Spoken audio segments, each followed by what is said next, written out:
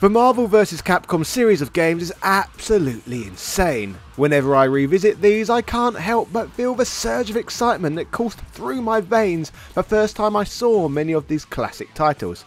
The clash of iconic characters from the Marvel Universe and Capcom's gaming pantheon has been nothing short of legendary. The pixelated sprites of Spider-Man swinging alongside Ryu's Hadouken, or Wolverine unleashing his adamantium claws against the likes of Mega Man, produces a salivating symphony of crossover chaos.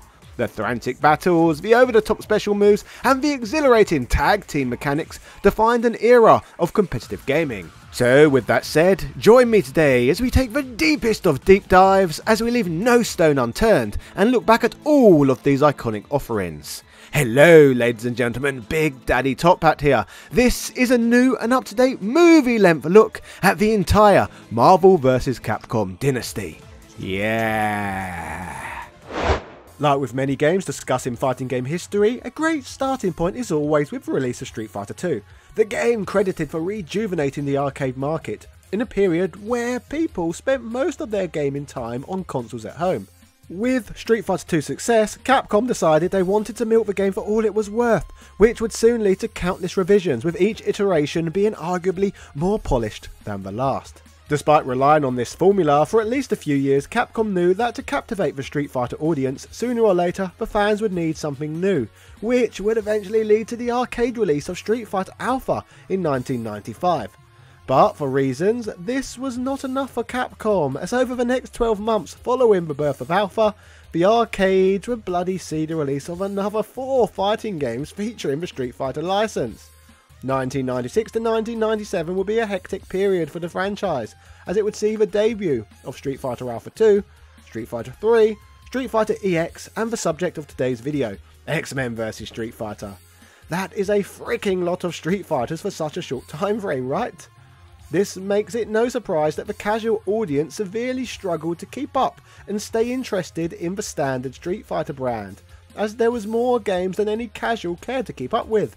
So, for most people, out of the games released in this era, X-Men vs Street Fighter was certainly the most interesting of the bunch, with myself being one of the individuals who was thoroughly fascinated by this concept, as pairing up the X-Men and Street Fighter together seemed like such a strange yet perfect idea.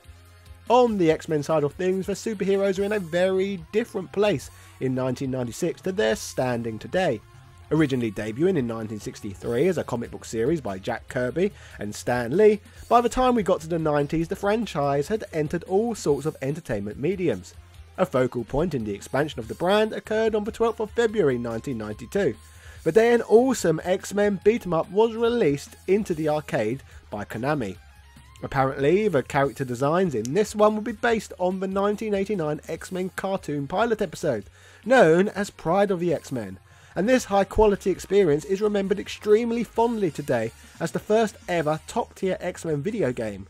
I mean, come on, it was 6-player, for crying out loud. Later that very year, an X-Men animated series would debut on the Fox Kids network and become equally critically acclaimed, and more importantly, a huge commercial success. As a result, this would spawn another 4 seasons of the show, more comic books, action figures, and of course even more video games. We have now looked at loads of these on the channel already, but unfortunately most from this period weren't great, due to Acclaim holding the licensing rights to publish most X-Men games. You know, that greedy company who would often churn out utter rubbish under the LJN brand. Sadly, there were no Konami X-Men games that could be enjoyed in the homes. Fortunately, through this era of bad to mediocre Marvel games, at some point Capcom would manage to strike up a licensing deal with the company, first working on the Punisher arcade game. The Punisher would deliver brilliance, instilling enough confidence in Marvel to work with Capcom further. Moving on to the next Capcom Marvel project, we would get the 1994 title, X-Men Children of the Atom. This was initially released on the Capcom CP System 2 arcade hardware, before being released on several home platforms too. The fighting game features controls and conventions that Capcom previously established within Street Fighter 2 and Darkstalkers, but would include one key, massive innovation: the introduction of superhero-like air combat. As expected, this would result in a chaotic, exciting fighting game indeed, but the title would also include one more feature, functioning as a cherry on top. Basically, part of a licensing agreement struck by Capcom allowed them to place Akuma as a secret character within the game. This fighter, who was inspired by the legend of Shenlong, was appearing in multiple Street Fighter games as a secret unlockable playable character and opponent. Inserting him straight into the X-Men universe would be even more magical, a beat the ridiculously out of place looking Street Fighter 2 sprite. This would of course mark the first time in which characters from X-Men and Street Fighter would face off against each other, but as we know, it would be far from the last time. The following year of 1995 would see the next Capcom Marvel game, a video game simply titled Marvel Superheroes. This would be a similar fighting game, with it this time featuring a whole range of characters from across the Marvel universe, as opposed to just X-Men. The game included needing to collect Infinity Gems from your opponents, with a final boss encounter against Thanos. But it would be the next Capcom Marvel fighting game where things got really interesting, so let's watch the game's arcade attract screen.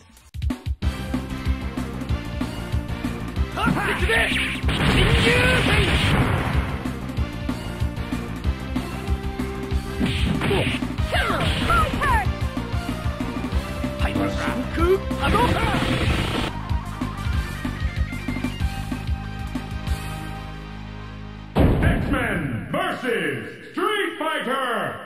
How could you possibly have watched that in 1996 without getting extremely excited to play this one? This title was insane. The epic opening scene touts itself as the wildest crossover you have ever dreamt of, which would be perfectly applicable if you hadn't already been dreaming about it 2 years after playing Children of the Atom. For those who have experienced this now classic game for the Capcom CP System 2 hardware, this title's player select screen gives gamers a choice of 16 different playable characters, either from the world of X-Men or of course Street Fighter. Most of the Street Fighter sprites are taken straight from the Alpha series, whereas the X-Men were mostly taken from Children of the Atom. The freshly drawn playable characters for this one include Rogue, Sabretooth and Gambit, since they were never featured in any Capcom games prior. Oh yeah, and the Cammy sprite is new too, but she also appeared in Street Fighter Alpha 2 Gold around the same time. Once again, regarding the characters, Akuma also returns as a secret character within the game, a fun little recurring trope. On top of that, the rest of the cast, the game also features a final boss battle against Apocalypse, which is a nice change of pace from many Capcom fighters of the time. Bearing in mind he is not a regular fighter and instead is massive and takes up the majority of the screen. He is more like certain boss encounters in a Mega Man X game or something. Like Street Fighter 2, Street Fighter Alpha and Capcom's previous Marvel games, this one was obviously yet another 2D fighting game. But the game varies from all of its predecessors due to it featuring dual character selection and tag team matches. Players, holla holla holla. The game further differs from many fighters in that the best of 3 rounds format is completely ditched, and instead the fighting in this entry consists of just single rounds. Going back to that lovely player select screen I mentioned earlier, the player must choose 2 of these players prior to a playthrough. As a result, the starting character can tag in and out of a fight with their off-screen character at will, changing the dynamic of this one completely when compared with previous Capcom offerings beyond the super cool crossover format. Regarding this mechanic, both controllable characters sport independent life gauges, and the dormant off-screen character will even regenerate HP when not in battle. If one of your characters is knocked out, the other jumps straight into play, letting the match continue until a team is defeated. All in all, making this Teddy Long's all-time favourite fighting game. All that was missing was going one-on-one with The Undertaker, but at least we had Apocalypse. Other mechanics also returned from previous Capcom Marvel games, including the amazing air combat first established in Children of the Atom.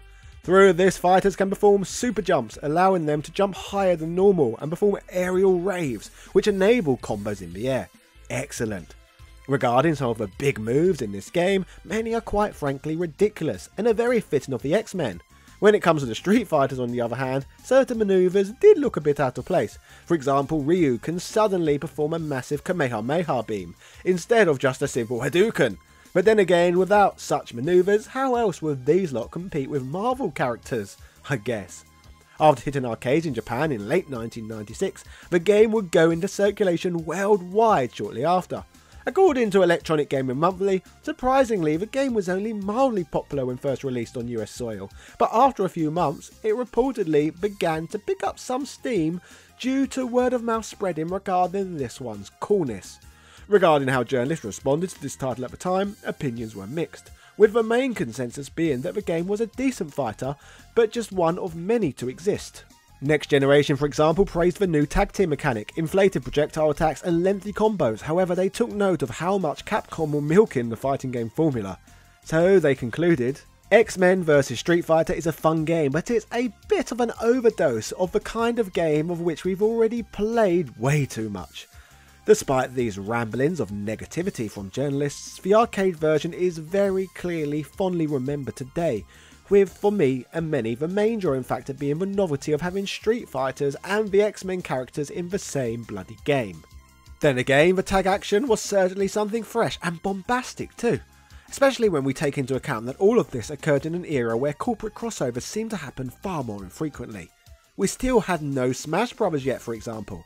Touching back on this game's gameplay, originally each character had at least one infinite combo, which was not actually an intended feature.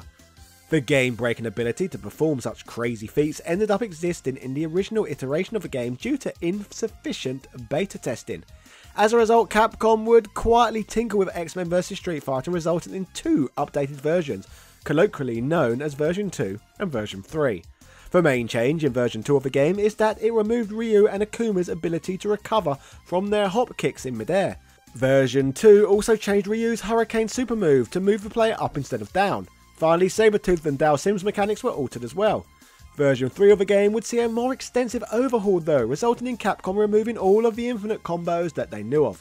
Around this era of fighting game history, there were infamously no way to port Street Fighter 3 New Generation to home consoles, due to no home machines being available on the market in 1997 that could handle the extreme amount of 2D animation frames that were present in the game. This meant that for now at least the game was imprisoned on Capcom's technologically advanced Capcom CP System 3 arcade hardware. But fortunately for X-Men vs Street Fighter, the game wasn't quite as taxing.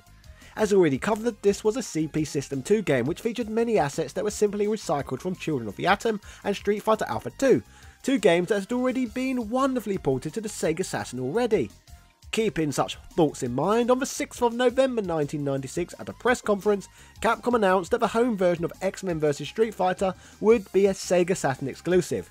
Now, when we consider that the Sega Saturn was never a particularly popular console outside of Japan, this would of course result in outrage, particularly amongst those who had become Sony PlayStation loyalists. The backlash from this announcement led to both the gaming press and fans alike accusing Capcom of demonstrating favouritism towards Sega, essentially making accusations that Sega and Capcom were colluding with each other to ensure that the Saturn had games that the PlayStation didn't. This conspiracy theory was further bolstered by the fact that Darkstalkers Revenge was also a Saturn exclusive, and that Street Fighter Alpha 2 did not run as well on the PlayStation as it did the Sega Saturn. Gaming historians though will now easily be able to point to the reality that Street Fighter Alpha 2 ran better on the Saturn simply due to the Saturn being engineered better when it came to handling sprite-based games. The RAM cartridges that could be inserted into the top of the devices only improved the Saturn's capabilities in such an area too. Retrospectively, rather obviously, the earlier decision to make X-Men vs Street Fighter a Saturn home exclusive had nothing to do with favouritism, and was simply related to the Sega Saturn's 2D capabilities. The Saturn was a superior system to the PlayStation in that regard, as it offered 50% more video memory, which in turn meant that the system could produce bigger and better sprites, along with superior looking backgrounds.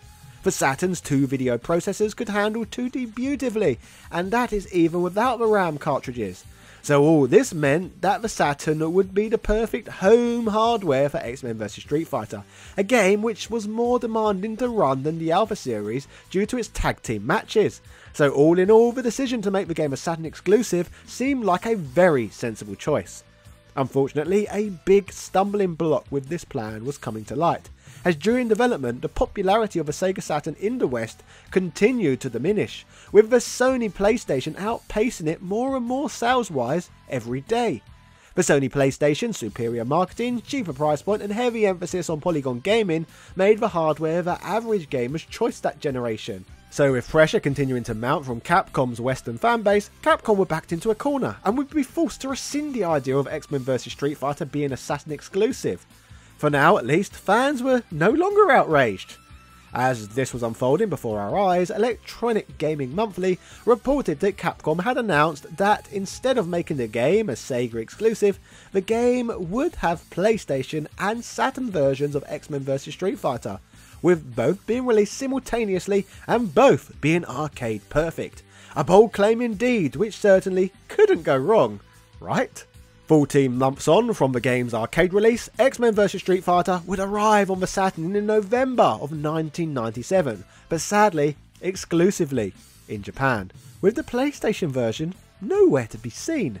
The game would be released to rave reviews and see a critical response even stronger than the original arcade release. This conversion of the game would be heavily praised for its fast-paced gameplay, great animations, sound quality, and technical performance compared to its arcade counterpart. GameSpot was in love with the game and stated that there is no better looking 2D fighter on any console system. Game Informer added to the praise of the port for running and looking identical to its arcade counterpart, and declaring it one of the best arcade conversions ever seen to date. Next Generation 2 highly regarded this version, stating that, if nothing else, X-Men vs Street Fighter proved the old adage, more is better. The game ran arcade perfect on Saturn hardware, which was made possible due to the system's 2D capabilities paired with the adage of the Capcom 4MB RAM cartridge that came with the game. The Capcom cartridge was a system expansion cart that preceded the 1MB RAM cartridge that had been released by SNK earlier for the system. This extra memory would assist the game's ability to run properly and prevent problems such as slowdown from happening. When you consider the existence of this expansion cartridge, it becomes even clearer why at one point Capcom wanted to release this game exclusively for the Saturn. Speaking of the Saturn version, sadly it would remain exclusive to Japan due to Sega's continuous reduction of support for the system in North America and Europe due to a lack of hardware and software sales. This, however, did not stop Western game stores such as Electronic Boutique from importing the game from Japan and selling it to consumers regardless. The Sega Saturn remains a popular system with importers up until today, and games like X-Men vs Street Fighter encouraged this trend in behaviour. So now we have talked about the Saturn version of the game, we need to move on to talk about the Sony PlayStation version, and this is where things begin to get really juicy, or should I say, outrageous. Remember that arcade perfect PlayStation version of the game which Capcom promised to release the same day as the Saturn game? Well, that didn't happen, which should have sent alarm bells ringing instantly. Despite delays, the game would eventually be released on the PlayStation in Japan, but not until February 1998. This was 4 months after the Saturn version. It would not get to America till June and Europe and Australia until the winter. Staggered regional releases were nothing out of the ordinary at the time, but the fact that the PlayStation version was left cooking for longer raised a lot of questions, particularly when we take into account that originally Capcom didn't want to make a PlayStation version at all. After buckling to pressure and releasing a PlayStation version of X-Men vs Street Fighter, the game would not be the arcade perfect conversion that the company had once promised, as those with technical know-how had already foreseen. They won't remember. The PlayStation port of the game was vastly inferior to its Saturn counterpart. The system's memory limitations and other 2D weaknesses required X-Men vs Street Fighter to be massively scaled down and altered in both the areas of gameplay and graphics. This would include Capcom needing to remove several character animation frames from the game to get the game to run on puny PlayStation hardware. Whilst all of this was key to getting the game working on the device, the most notable and shocking omission from this version was the removal of tag team combat, a staple of the game, and a mechanic that was one of the biggest features that had made the game stand out from the pack. In this watered down iteration, the second character is only used during specific attacks, such as the variable combinations. The ability to switch between characters at will is completely gone. To compensate for this tag change, 1-round battles are changed to the regular 2 out of 3 full encounters found in most other generic fighting games from the period. Interestingly, as a compensatory offering, a stage match can still be experienced in the game, however only using a cheat code. I say only a sort of tag match, because to make this possible, both you and your opponent have to play as the same two characters due to the PlayStation's lack of ability to keep 4 different character animations in its working memory simultaneously. The gimped PlayStation version of X-Men vs Street Fighter would result in some absolutely hilarious reviews at the time, with many journalists completely chastising this version of the game. The game that people were outraged about not being made was now causing outrage due to being made. Sometimes there's no pleasing people. Next Generation, for example, who we have touched on several times in this video, stated, "If you've never seen a Capcom fighting game before, this might be fun for a few minutes. But there is not one single positive thing to be said for the trade-offs that Capcom made to get this game to the PlayStation." Ouch. Game Revolution adds to this version's criticism by stating, "The game is a poor conversion of its arcade counterpart. The graphics aren't going to impress anyone either. If you're looking for a game that is a better arcade translation, check out Tekken 3, or wait for Street Fighter vs Care Bears, due out later this year." My favourite of these angry reviews came from GameSpot, which is hilarious to read throughout. The opening paragraph of this review features a level of salt that is so intense that it had me chuckling upon digesting every sentence. The opening paragraph reads, "When a system is incapable of doing justice to a game, one would think a company would be smart enough to not release the game on that system. But for reasons that are probably based entirely around making money, Capcom has released a completely butchered version of its arcade fighter, X-Men vs Street Fighter, on the PlayStation." Amongst this scathing review, they also state that the graphics look very washed out and there is a completely unacceptable amount of slowdown. Ken's Shoryuken Super Combo had most of the frames chopped out, and it still slows the game down to a crawl. The slowdown and missing frames are so bad and so noticeable that they have a detrimental effect on the already bad gameplay. The ruthless review closes with, "At some point in the development cycle, someone should have stepped in, seen that the PlayStation simply couldn't do justice to the original game, and pulled the plug. I like the Street Fighter series as much as the next guy, but this is taking it way too far." The brown icing on the turd cake in this story was this was the only home version of the game available to play in the West at the time, unless you purchased an import copy. With the PlayStation game being so different to its Saturn counterpart over in Japan, they didn't even try to claim that these two titles were the same game, and instead the PlayStation title would be sold as X-Men vs Street Fighter EX Edition. Now, going back to my personal opinion on this whole matter, I believe that as gimped as this game is compared to its Saturn and arcade counterparts, it is not anywhere near as bad as some of these reviewers make it out. It still offers the novelty of being able to play as the X-Men and the cast of Street Fighter in the same game, which is all that half the casual market would have wanted from this anyway. So it offered something no other home game in the Western market did. Some may not have been aware of how different this game was from its arcade and Saturn brothers. In all of this anger that seemed to be directed towards Capcom in these reviews, you could argue that the reviewers should have been angry with the PlayStation user base instead, who chose to back the system with their wallets that performed so poorly at handling 2D games in the first place. Yuck!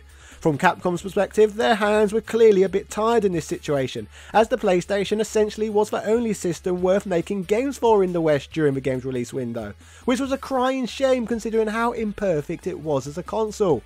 They entered this situation very reluctantly and were answering consumer demand to the best that they could with the hardware they had at their disposal. All in all, it is very clear that if you want to experience X-Men vs Street Fighter at its best, the arcade or the Sega Saturn is the way to go. However, the PlayStation version is not the total garbage it is often made out to be. It's just not the same game as it was in the arcades. To summarise, the X-Men vs Street Fighter release story is interesting, full of controversy, criticism and even critical acclaim. The game has a legacy as polarising as any, as both astonishing and hilarious in equal measures to go back and explore. From all of this, you can see why both the audience and fans alike were outraged at different points through this game's story. The sequel to the Street Fighter X-Men crossover would arrive in Japanese arcades as quickly as July 1997. 10 months after Wolverine and company had graced us with their presence in a Capcom fighter previously. In order to be able to pump out another game of this flavour so quickly, it is very clear that Capcom used their previous crossover outing as a base and worked from there.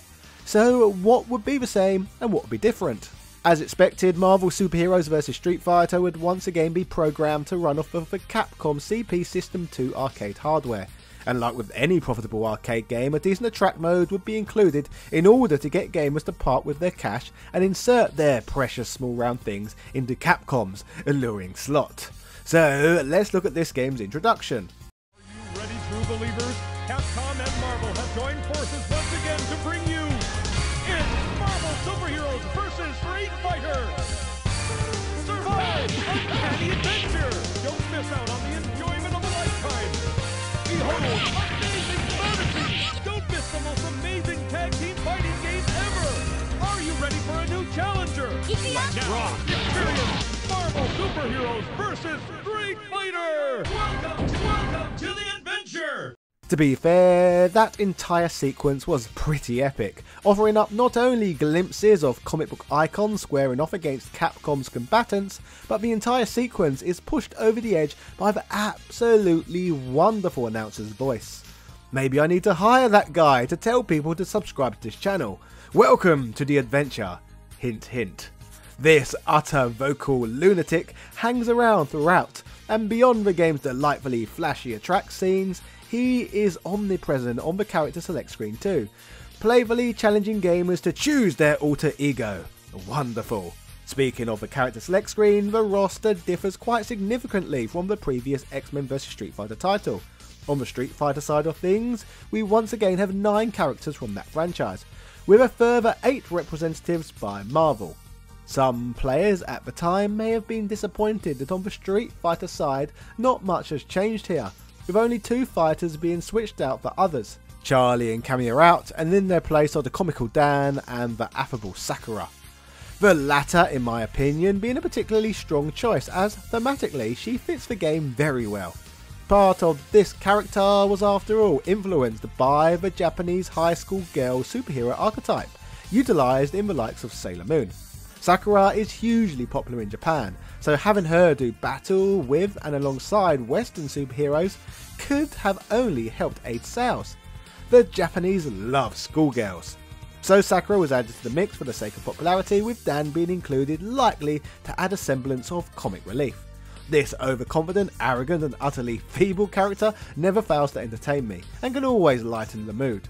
The Marvel side though is where characters are really mixed up, as obviously the prior entry only had X-Men.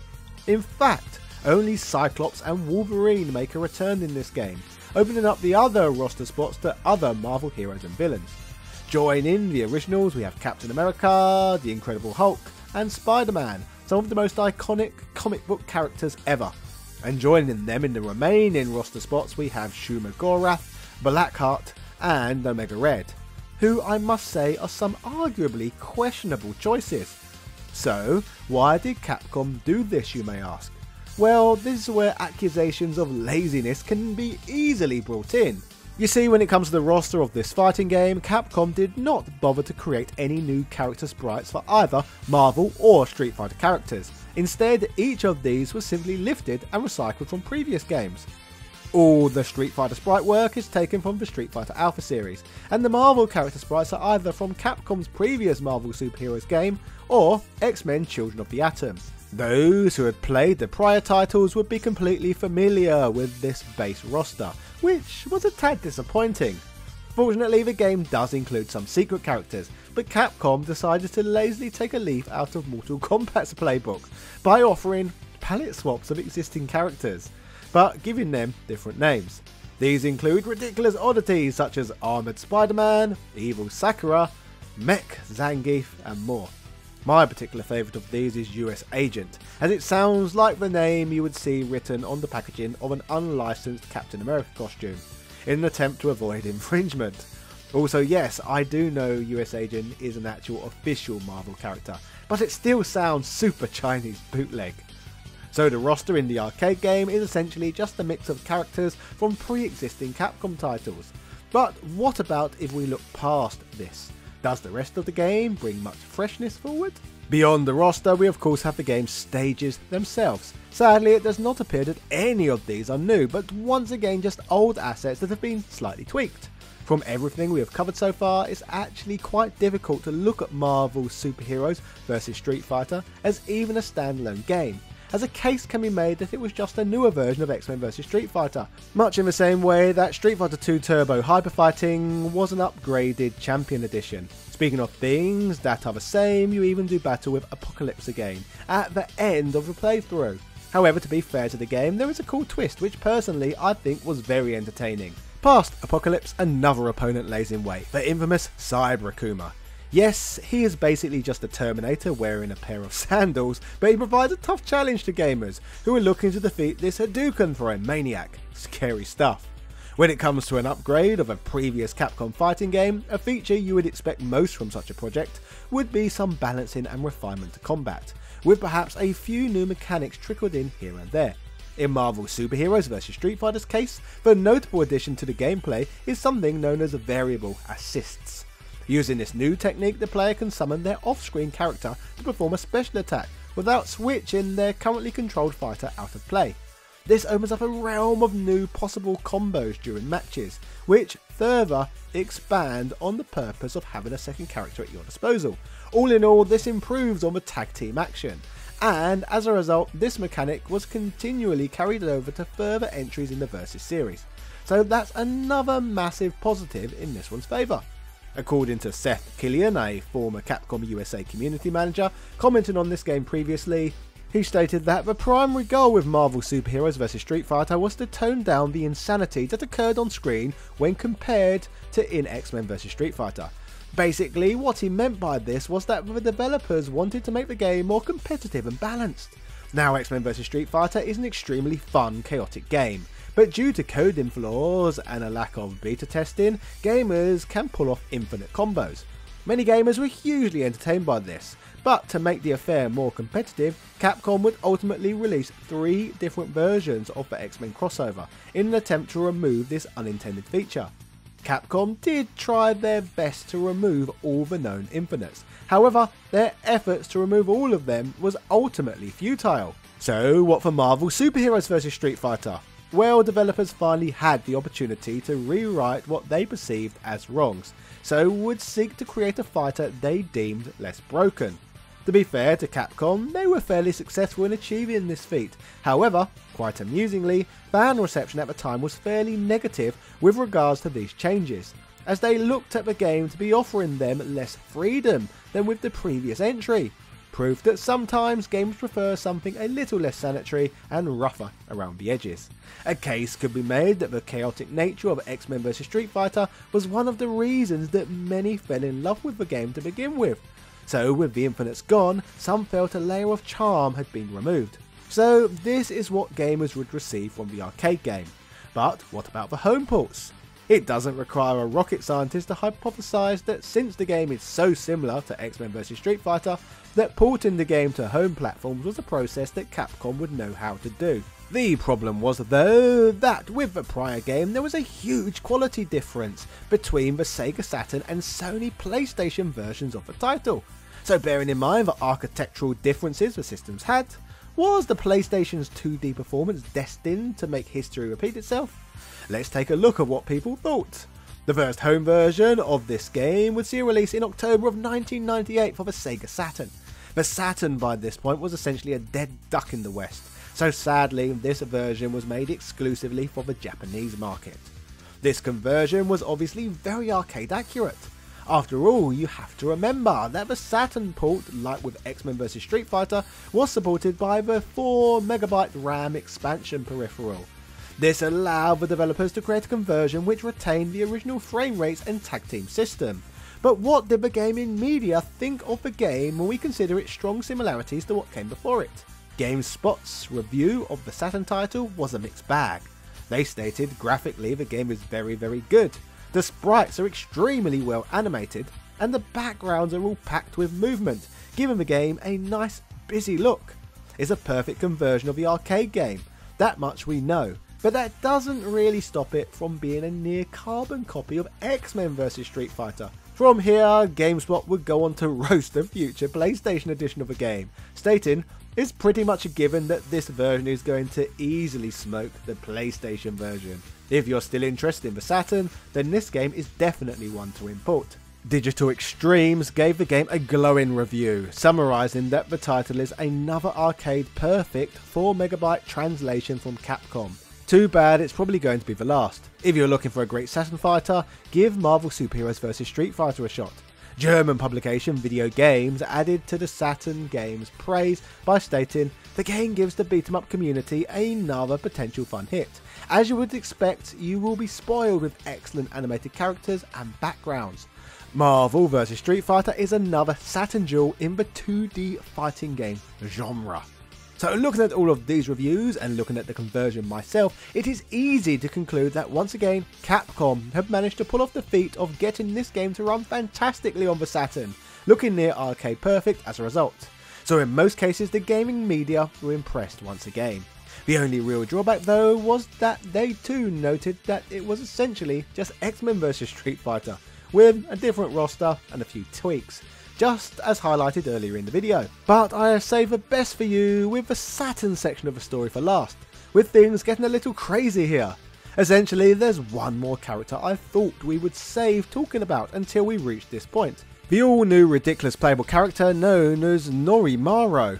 Sadly, due to licensing issues, this character can only be found in the Japanese versions of the game, with the Saturn version obviously being left in Japan due to the Saturn being essentially a dead system in the West. Norimaro can be found on every Saturn disc. The character is the creation of a Japanese comedian, Noritake Kinashi, so as expected, Norimaro is placed in this zany game as a sort of comic relief character. I guess Dan just wasn't enough. Oh yeah, speaking of Dan, one of the versions of the game features Cyber Dan, which is absolutely epic. One final note worth mentioning in regard to the Saturn version of the title is that an additional mode of play had been added to the conversion. This extra bit of content is known as Survival Mode, which basically lets you square off against multiple opponents using just one life bar. Standard console release stuff. But what would be a Capcom vs Series retrospective video without discussing the Sony PlayStation? The PlayStation version of Marvel Superheroes vs Street Fighter would be reported on in October of 1998 by IGN, which was 4 months before this conversion would arrive on the system, not reaching the platform until February of 1999. IGN reported that Capcom were aiming to circumvent PlayStation's memory restrictions at least partially, due to the negative backlash that hampered the PlayStation version of X-Men vs Street Fighter previously. Upon the game's February 1999 PlayStation release, the game would feature 5 modes of play, known as Battle, Versus, Training, Hero Battle and Crossover Mode. Sadly though, once again Teddy Long was very disappointed, as the conversion was once again missing the tag team mechanic players, which was obviously due to the same reasons as before. Capcom were once again unable to overcome the issue of the Sony system not being able to hold 4 character animations in its working memory simultaneously. As for the notable modes, Hero Battle is a sort of endurance mode, where both yourself and your opponent pick a selection of fighters each, with the competitor who manages to KO the entirety of the opposing team being declared the winner. Nothing mind-blowing really, but it's something. GameSpot would describe crossover mode as follows. It allows you to pick 2 characters. Then the computer uses the same character you picked. This limits the amount of information the PlayStation has to handle to 2 characters instead of 4. If you are victorious in this battle, the computer swaps one of the characters each of you have for another. This is done so you aren't playing with and against the same 2 characters each fight. To put it simply, this mode is a kind of compensatory one for the traditional tag team action being missing. However, reviewers such as GameSpot were unimpressed by this, commenting, "It gives you the tag team experience of the arcade, but having to deal with the rotating character thing and having to fight mirror images of yourself is extremely weak in comparison." Speaking of GameSpot, they were the entity who gave X-Men vs Street Fighter on the PlayStation an outrageous verbal bashing. Overall, however, this time around, they did not seem to hold quite as harsh an opinion, appearing slightly more balanced with the latter game. They wrote, "Visually, Marvel Superheroes vs Street Fighter looks good, but when you compare it with its arcade counterpart, it simply fails. The colours aren't nearly as vibrant, and the game suffers from quite a bit of slowdown.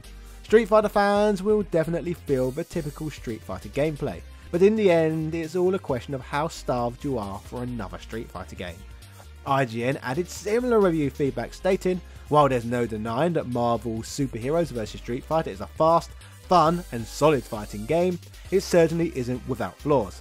The aforementioned lack of true tag team play is one that will seriously affect players who are used to the arcade version. I certainly wouldn't recommend it to those who didn't enjoy X-Men vs Street Fighter, or those who are looking for something truly innovative from their next fighting game. All in all, the three versions of this game all display a range of similarities in terms of both strengths and weaknesses, with the three versions that were released of X-Men vs Street Fighter previously. So the story of the arcade game and its ports mirror one another, which isn't surprising at all considering this newer game is nothing more than a revision, well at least according to many. Given just how similar Marvel Super Heroes vs Street Fighter is to X-Men vs Street Fighter, it isn't surprising that many people view this game as the black sheep of the Marvel vs Capcom family. Well, at least the black sheep until Marvel vs Capcom Infinite came along anyway, but that's a whole nother story. Perhaps consumers may have felt a little less misled if the publisher had have called this game X-Men vs Street Fighter Marvel Super Heroes Edition or something, so that gamers had more of an idea of what sort of experience they were in for. But then again, would they have made as many sales if the title wasn't marketed as a separate game? Let me know what you think down below. Titling the game Marvel Super Heroes vs Street Fighter certainly did make the most business sense in my opinion, but bearing in mind all of the recycled sprite work, stages and gameplay, it's not surprising at all that it rubbed many gamers the wrong way. Still, if you view this game through the lens of an upgrade, there is still a lot to love about it. A Street Fighter roster alongside Spider-Man, the Incredible Hulk and Captain America for the first time, a legendary boss battle with Cyber Akuma, Cyber Dan, then we have rebalancing and fine-tuning for those who prefer their games to be more fair and competitive. And all of that is without mentioning the introduction of assists, which would play a part in every Marvel vs Capcom game going forward. I can see sensible reasons why some would consider this one a bit special, but at the same time I can also see why a lack of chaos and originality may have put a lot of people off, with those folks seeing this as no more than a cheeky cash grab. I, on the other hand, think it's probably both. What an evil fence-sitting centrist I am. I noted previously that there was only a 10-month gap between the release of X-Men vs Street Fighter and Marvel Super Heroes vs Street Fighter, which is an incredibly small amount of time even by cash-grabbing Capcom standards. But what you may find even more amusing is that there would be an even smaller window between Marvel Super Heroes vs Street Fighter and Marvel vs Capcom, with this time there being a mere 6-month gap between entries, which is insane when you think about it. These crossovers were just some of the fighting games that Capcom were bringing out at the time as well, with Street Fighter Alpha 3, Street Fighter EX2 and JoJo's Bizarre Adventure all being examples of other Capcom published fighting games that saw release that year. All we seem to get from Capcom these days is a new Street Fighter game every 7 years or so it was clearly a very different time. So what did they do with Marvel vs Capcom to try and make it stand out from everything else they had on the market? Well, build on the crossover format of course. To expand on the crossover idea, since the previous game incorporated a roster of Street Fighter characters alongside fighters from the greater Marvel universe, the next logical step in the series was to expand the roster on the Capcom side of things. This meant that this new game would include characters from other Capcom games, rather than just relying on the presence of Street Fighters. So with all of this in mind, let's start breaking this one down, starting with checking out the arcade game's attract mode. Capcom presents Marvel vs. Capcom!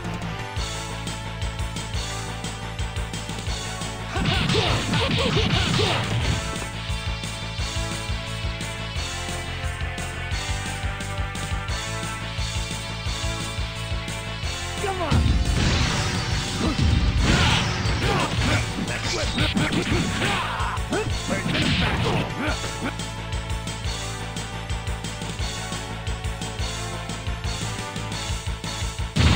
Marvel vs. Capcom! That's some pretty epic hype to be fair, but what else could be expected of this series? From the initial character select screen, you will notice that this game initially offers 15 different playable characters, including the return of several from the previous games in the series. In terms of Street Fighters, Ryu, Chun-Li and Zangief all return, while Wolverine, Spider-Man, Captain America and the Hulk are all back on the Marvel side. On top of this, Gambit also returns for the first time since X-Men vs Street Fighter, a welcome returnee when we consider how popular this character is. If you suckers can count, you may have noted that I just listed off 8 fighters, meaning the other 7 characters are all brand new additions to this crossover series, and all in all decent additions they are. So let us briefly touch on each of them. On the Marvel side of things, there are only 2 new fighters though, so let us start off by covering those. Firstly, we have War Machine from the Iron Man franchise, which may or may not be a palette swap of Iron Man from the Marvel superheroes fighting game. Secondly, a much more exciting character was introduced, fricking Venom, one of my all-time favourite Marvel characters. If you grew up in the 90s, you will probably be able to recall what a huge deal Venom was, with this villain becoming highly popular through the success of the Spider-Man animated series on the Fox Kids network. So, great choice there. When I first played this one as a youngster, Venom would instantly become one of my go-to choices as a result. But being another of Teddy Long's favourites, this game would feature tag team matches players, so I would get to select another fighter to team up with Venom. This brings me to my favourite Capcom addition to the game, Mega Man. In the words of She Palpatine, this was a surprise to be sure, but a welcome one, as I never expected to see him included in a game like this. You see, Mega Man always felt particularly special to me, as I was always the only person at school who liked or had even heard of these franchise. Growing up in the UK, the NES was never a particularly popular platform, so most people missed his games during the 8-bit era. However, for me personally, the Mega Man X games were some of the crown jewels in my childhood Super Nintendo collection. Mega Man X on the Super Nintendo didn't sell very well, due to no brand recognition being built up in the region during Nintendo's 8-bit days. This meant that I felt like I was the only one in the world who loved the Mega Man, even though, from what I now know, he was massive in the United States and Japan. Seeing him amongst this star-studded lineup, I guess was really my first glimpse of what a big deal this character truly was. Being able to play as Venom and Mega Man against a cast of X-Men and Street Fighter characters felt like the craziest yet coolest concept for a game that had ever been conceived. And, retrospectively, I do not think I was wrong in my thinking either.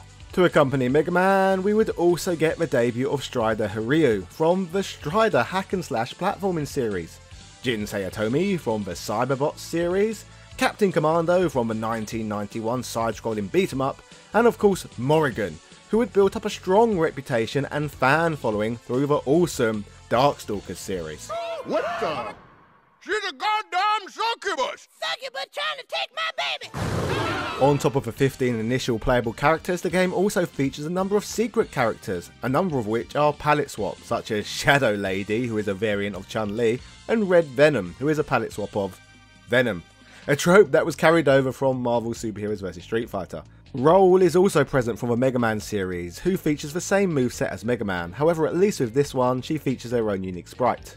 Outside of selectable characters though, there are actually even more in-game characters to talk about, however we shall get to the rest shortly. In terms of actually playing this game, many of the mechanics established in the previous Marvel and Capcom crossover games make a welcome return here. Expectedly at the game's heart, this is a traditional fighter, however several additional elements are included that enhance the action, including the good old tag team mechanics and aerial combat, which we have already touched on earlier in the video. Hyper combos are also back, however combat wise there is one major shift in gameplay. Remember the variable assists we talked about when covering Marvel Superheroes vs Street Fighter, where the player could call upon their off-screen characters and perform a special attack? Well, this feature has been removed. Instead, we have in its place a guest character special partner system, which brings me on to talking about what guest characters actually are. To put it simply, on top of the characters we have already discussed, there are a further 20 which are known as guest characters. These include some pretty famous faces, such as Cyclops, Jubilee, Thor, and even bloody Arthur from Ghosts and Goblins. These characters are drawn upon for extra support during battles, and are randomly allocated to players prior to a fight. These can be called upon a few times per bout, and can be used when executing new techniques that made their debut in this game, such as variable crosses, aka the duo team attacks, A variable cross allows you to attack your opponent with both characters at the same time for a limited period, essentially double team maneuvers. Building on the newness, the game features an all-new soundtrack that mixes a range of entirely new melodies with remixes of long-established tracks that have been featured in previous Capcom games. Along with the musical changes, the game also introduced all new stage backdrops, a hugely welcome change when you take into account that X-Men vs Street Fighter and Marvel's Superheroes vs Street Fighter lazily both included the same stages, despite being marketed as different games. In addition to the new fighting mechanics, Apocalypse and Cyber Akuma, who were end bosses in the previous game, have been removed. In their place is an all-new final encounter against Onslaught, who originates from the X-Men series. This fight with Onslaught is notorious for being amongst the most difficult bosses in fighting games, and is considered by many to be quite simply the hardest boss in the series. He can perform attacks that do colossal damage, many of which are inescapable. He has two challenging forms, the first of which is tall and highly evasive, the second of which can fly around the background and take up most of the screen. Despite his huge, ominous presence, only a small part of his body is vulnerable to damage, making this even more challenging. All in all, this arcade game includes plenty of new content that greatly separates Marvel vs Capcom to all the crossover games that came before it. But what for the console ports? Let's take a deep dive look. Now, with previous entries in the series, they have been ported over to the Sega Saturn and Sony PlayStation, with the Saturn versions of the game massively outperforming the entries found on the PlayStation. By this point in time, Sega had released an all-new home console in the form of a Sega Dreamcast. So this time around, Capcom had even more power at their disposal when bringing this arcade game home. The arcade version of the game, like its predecessor, was developed for the CP System 2 arcade hardware, with it being revealed that it would be ported over to the Dreamcast during the 1998 Tokyo Game Show. This version of the game would be particularly special, as it would feature a mode known as Cross Fever, which would allow up to 4 separate players to compete in the same tag team matches simultaneously. The Dreamcast version of the game, which was ported to the Dreamcast in 1999, would go on to receive rave reviews from journalists, such as GameSpot stating, "Graphically, Marvel vs Capcom looks terrific, and once and for all proves that the Dreamcast can definitely do justice to 2D games. Even when 4 characters are on screen, filling the arena with projectiles, while the background goes crazy, the game doesn't slow down a bit. The utter lack of load times keeps the game moving along at a nice, brisk pace. The soundtrack, which comprises music from all sorts of different Capcom games, is unmatched. The game's sound effects are also crystal clear and extremely well done. The copious use of stereo separation helps make the audio perfect. While I wouldn't call Marvel vs Capcom the most balanced fighting game in the world, it makes up for its shortcomings by simply being a whole lot of fun. After pumping out inferior versus games for a few years now, Capcom have finally gotten it right. Marvel vs Capcom is everything you'd expect from an over-the-top, ultra-flashy fighter, and then some. IGN had equal praise for the game, particularly in the graphical department.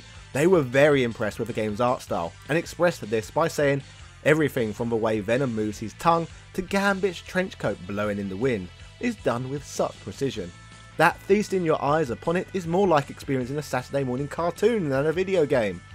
At even the most frantic moments of combo madness, the backgrounds and characters move just as fluidly as they did before the insanity began. In fact, it's so visually orgasmic that I couldn't help but smile, and smile big, whenever something cool happened. 32-bit systems can't do this stuff, folks. IGN went on to praise all the modes of gameplay this version of the game includes, such as the return of survival mode and the introduction of Cross Fever. To summarise, they stated, taking everything into consideration, Marvel vs Capcom is an excellent post-launch purchase. With the mini glut of fighting titles available for the system by the end of October, this is definitely one of your better choices, if not the best. It's certainly the best 2D title on the system until Street Fighter Alpha 3 rolls into town, so don't pass this one up. So, as demonstrated by the Dreamcast version of Marvel vs Capcom's universal praise, the game is not only arcade perfect, but offers a range of play modes that can only be experienced in this version of the game, arguably making this game better than what can be experienced in the arcades, which, to be frank, was what the Sega Dreamcast was all about. The platform was far ahead of its time and in many ways more innovative than many systems that preceded it several years later. I'm looking at you, Nintendo GameCube. Now, moving away from the Dreamcast version of a game, we have to also touch on the PlayStation version.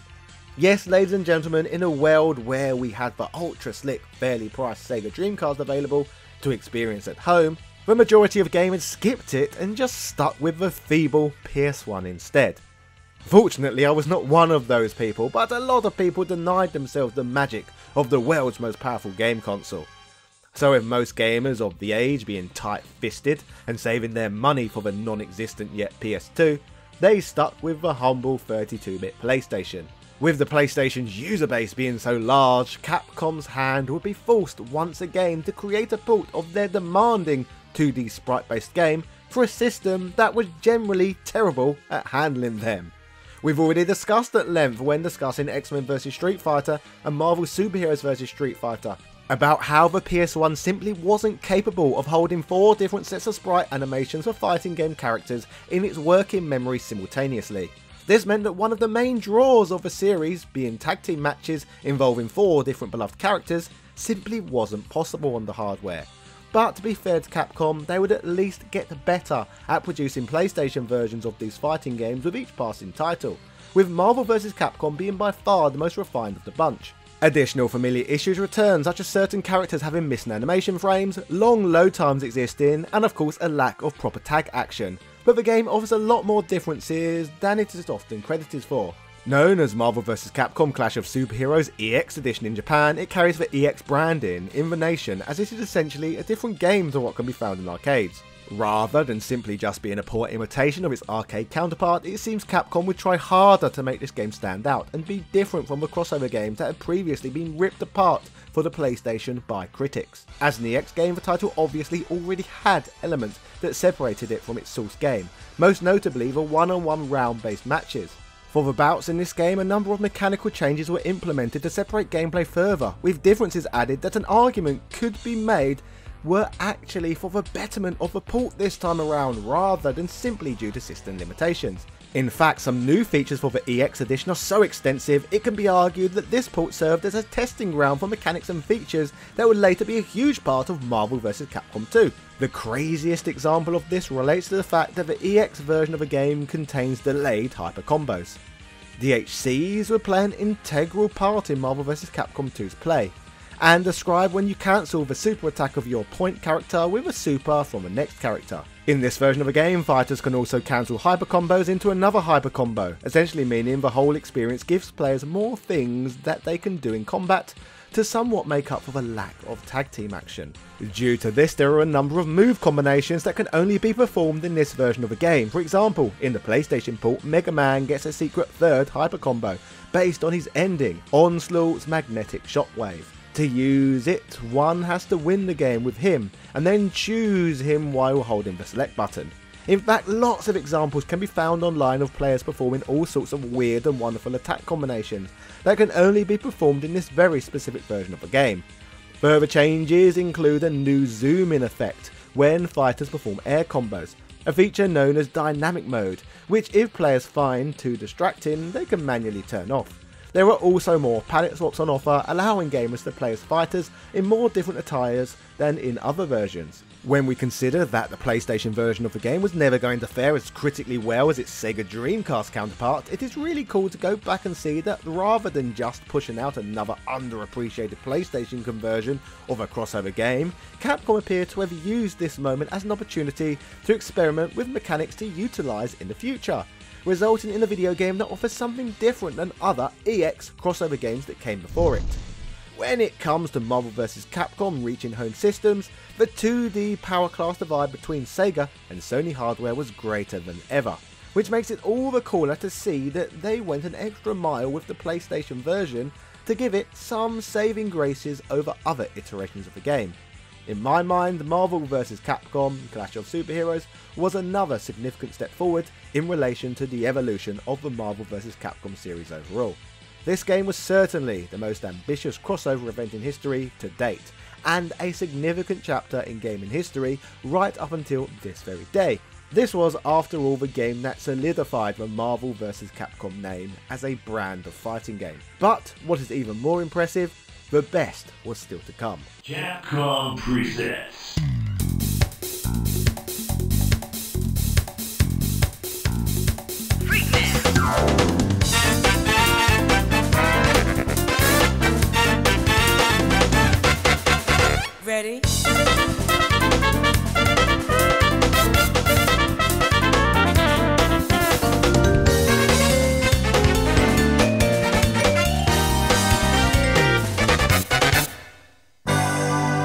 Marvel vs. Capcom 2. New Age of Heroes. Rather than showing off a ton of fighting like in previous introductions, I guess Capcom must have felt that the brand was now in a strong enough position that rather than instantly showing off gameplay, they would instead tout the insane amount of new gameplay features and mechanics that Marvel vs. Capcom 2 brought to the table. This includes revealing a ludicrously large lineup of fighters in this jazzy sequence, so let's begin getting down to the nitty gritty and discussing in depth what can be found within. Reflecting back on what came before this one, there were minor mechanical differences between all the previous games, but the most significant change between each was simply the roster of characters available. The 3 titles offered less than 20 playable characters each, but had a different lineup depending on the game's theme, so the next game would have to be something bigger and grander than ever before. Now perhaps the obvious move for Capcom to make would be to make Marvel vs. Capcom 2 a polygonal fighting game, but thankfully the company would instead opt to make an outrageously refined sprite-based fighter, which was nice. But unlike with the previous efforts, the backgrounds and visual effects would be rendered in 3D this time, giving a game a distinct look against the title's predecessors. This makes the game the first in the franchise to feature a 2.5D graphical style, and beautiful it is. Before we talk about the amount of mechanical changes and most this epic game received, let's talk about the bloody roster, as in my opinion it is one of the most incredible things about this game, if not one of the most incredible things in gaming full stop. The selection of fighters to choose from in this one is amazing. You start the game out with a character selection of 24, but there are a further 32 to unlock, all in all giving you a complete roster of a whopping 56 characters. A choice of fighters that was so large it was almost unheard of in other fighting games. Sheer lunacy, but lunacy I certainly appreciated. This game's exciting roster would see a return of most of the characters from the previous Capcom vs games, along with characters who had not been seen in fighting games since the likes of X-Men Children of the Atom, and Marvel superheroes such as Psylocke and Iron Man making welcomed returns to the mix for example. But of course, all of this fighter-wise was just the tip of the iceberg, as the game was packed full of complete newcomers as well. So let's talk about some of these. Firstly, on the Marvel side of things, we have 2 new playable characters. These consist of Cable, the son of Cyclops, and his first wife Madeline Pryor. Cable was a popular character who was nice to see in the game. In a more off-the-wall choice, but one I appreciate, we then have Marrow, a mutant whose bones grow out of her skin, which can be removed from her body, providing her with potential knives and clubs as well as body armour. Epic. There are even more new fighters on the Capcom side of things too, so let's run through each of them. First we have a Mingo, who has never even appeared in games outside of the Capcom vs series. Essentially, a Mingo is a sentient cactus man hybrid with a large rotund belly who dresses in Mexican apparel and carries a guitar around with him. Like a Pokemon, his only form of speech is repeating his own name over and over again, which raises the point, is this bugger a Pokemon? A Mingo has an arsenal of very unique attacks at his disposal. This includes a special attack known as the Shout of the Wind, which involved a Mingo managing to turn himself into a ball in order to hurl himself at opponents. Ridiculous. There has been rumours that he is a rejected Darkstalkers character, whereas other sources point to his game being cancelled. Either way, he is an oddity who is appreciated. Also, about a game of her own, we have Ruby Hart, a French-speaking pirate captain who earned a prominent reputation sailing the seas. Believe it or not, she was created to be one of this title's main protagonists, with her having a major role in the game's crazy story. While there is clearly no reason for this title to really need a story, it has one nonetheless, and Ruby Hart is, well, at the heart of it. According to the game's plot, this French-speaking pirate has a fiery reputation that is well known throughout the Seven Seas.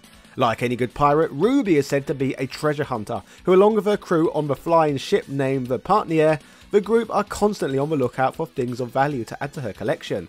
She has lots of crazy attacks, including the Partnier that involves her summoning her ship, then ramming her opponents with it, and shooting cannonballs at them.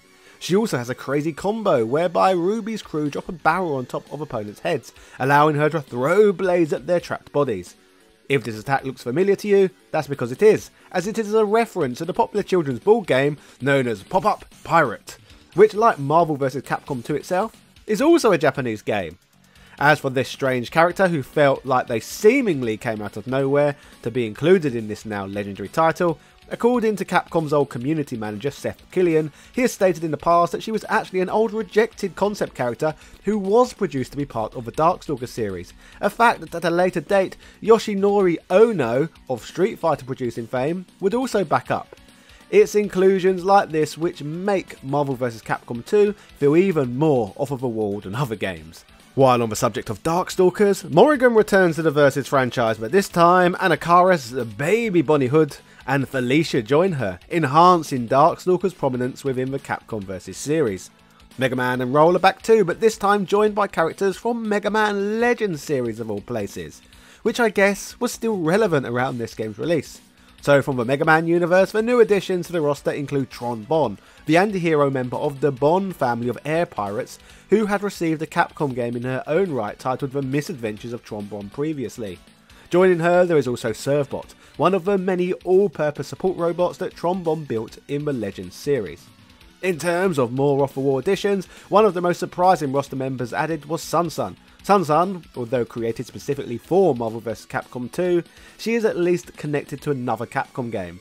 This small monkey girl is described to be the daughter of the original Sun Sun, a male character who appeared in the 1984 arcade title of the same name. The 2D side-scrolling platformer like Dragon Ball is loosely based on the Chinese novel known as Journey to the West, a quirky character to include in a game and a surprise to be sure, but a welcome one. As for new playable characters, finally we have Jill Valentine, whose addition would be no surprise when considering Resident Evil's massive success during the 90s. The anime art style she is depicted in this game is also massively refreshing and different from her appearances in any games previously, all in all making her one of my favourite additions to Marvel vs. Capcom's roster. So now we have gotten through talking about all these new fighters, let's begin talking about the development of this vast game. As mentioned in previous videos, all the prior Versus games were programmed to run on Capcom System 2 arcade boards, the same boards which would run the Street Fighter Alpha series in the arcades. Marvel vs. Capcom 2, on the other hand, was developed to run on completely different hardware. In fact, this was the first ever fighting game that Capcom would develop themselves that did not utilise the abilities of Capcom's arcade boards. Instead, the game would be created to run on the Sega Naomi arcade board, which used the same electronic components as the Sega Dreamcast. The Naomi had twice as much system memory, twice as much video memory, and 4 times as much sound memory as its home console counterpart. But all in all, this was the perfect hardware to make a game on, that was intended to be ported over to the powerful Sega home console. The game was first announced on December 1st, 1999, and on that same day it was revealed that Japanese home and arcade versions would be compatible via the Dreamcast VMU. The feature announced would allow players to exchange data between the two versions, earning them experience points which could be used to unlock characters, stages and costumes. It was also announced that day that the game would feature online play between Dreamcast players, which was available through a network known as a matching service. Due to technical limitations, this feature was removed from all international ports of the Dreamcast game though. Thanks to the technical similarities between the Naomi and the Dreamcast, it would only be a matter of months in Japan before the game's arcade version would reach homes in March of 2000. Fortunately, the title would also reach other shores worldwide by the summer of that same year too, meaning the world could enjoy this absolute classic.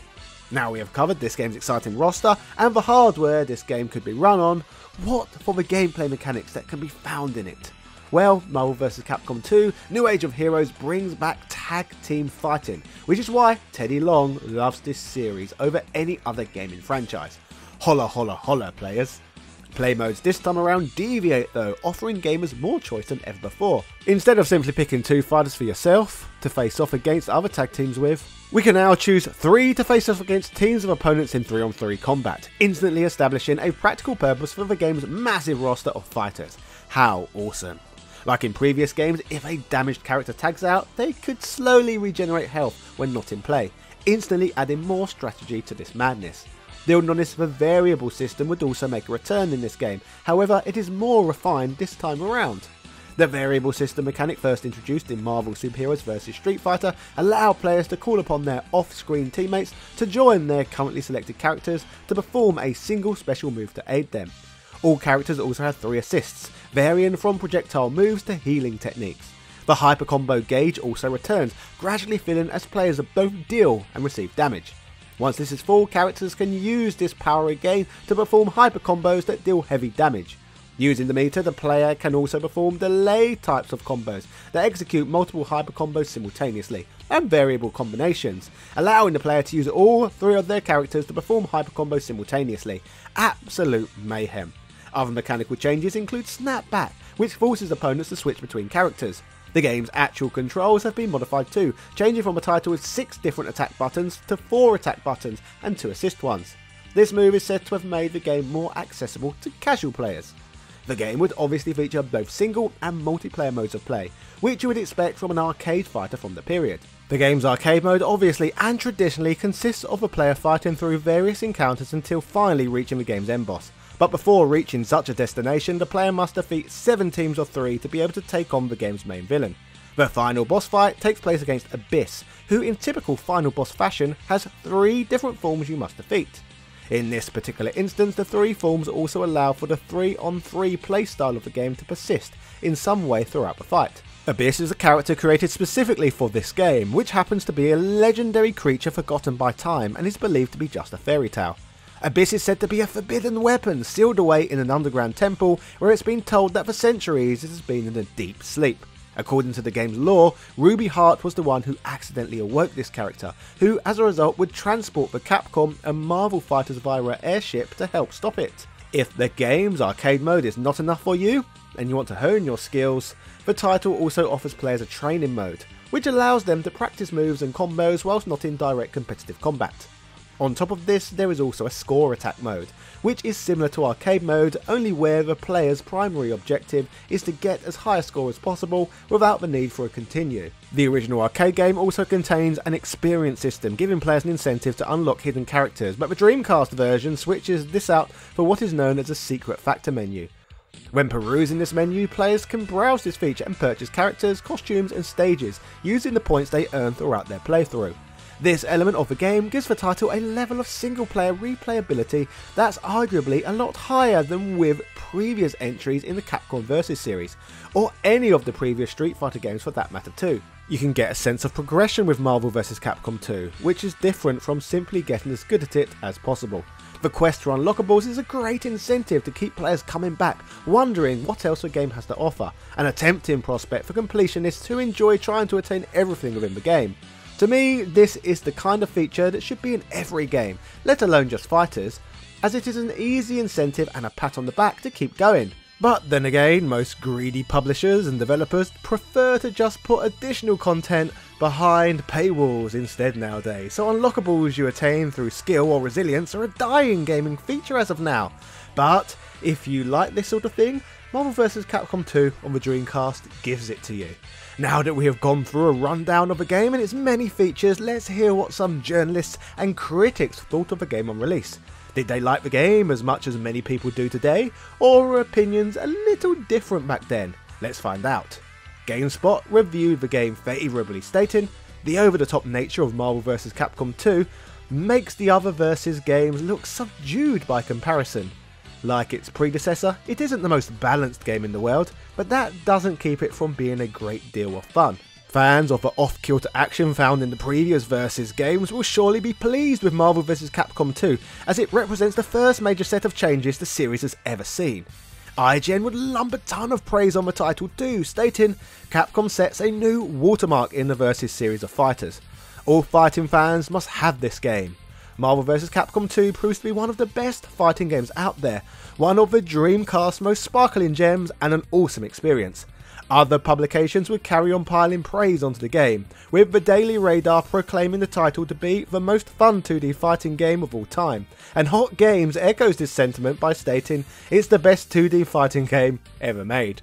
So from ploughing through these game reviews from well over 20 years ago, it seems that a common consensus amongst journalists was that Marvel vs Capcom 2 was one of the greatest 2D fighting games ever made by that point, even if it didn't take itself as seriously as many of the others. Fast forward to 2002 and the Sega Dreamcast was dead. Sega had officially announced that they would be retiring from the hardware industry and future Capcom games would no longer be appearing on Sega systems.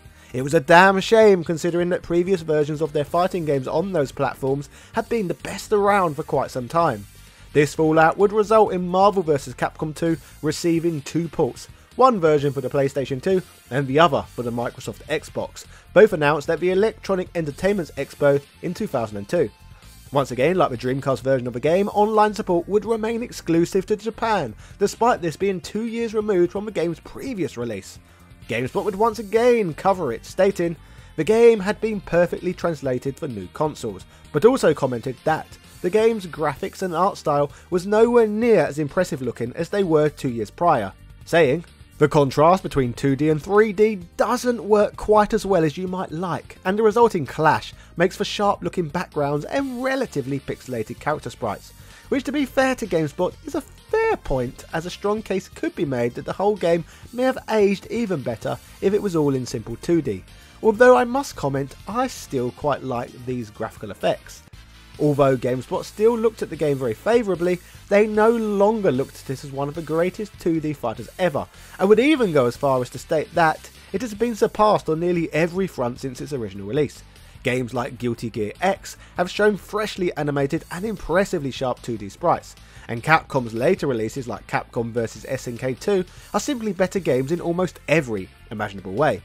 With regards to the 2002 release, they would summarise with, "If you're a hardcore fan of Marvel vs Capcom 2, yet somehow missed the Dreamcast version when it was originally released, this game is a port that you will definitely enjoy, but anyone else can find better fighting games on the market." Personally, over 20 years removed from this re-release, I couldn't disagree more with GameSpot's take, as Marvel vs Capcom 2 and Capcom vs SNK 2 are too different really to even properly compare, as the Marvel offering is more of a fun, chaotic party style game you want to play to have a laugh with friends with, where the latter feels certainly more engineered for gamers whose interests focus more on balance and competition.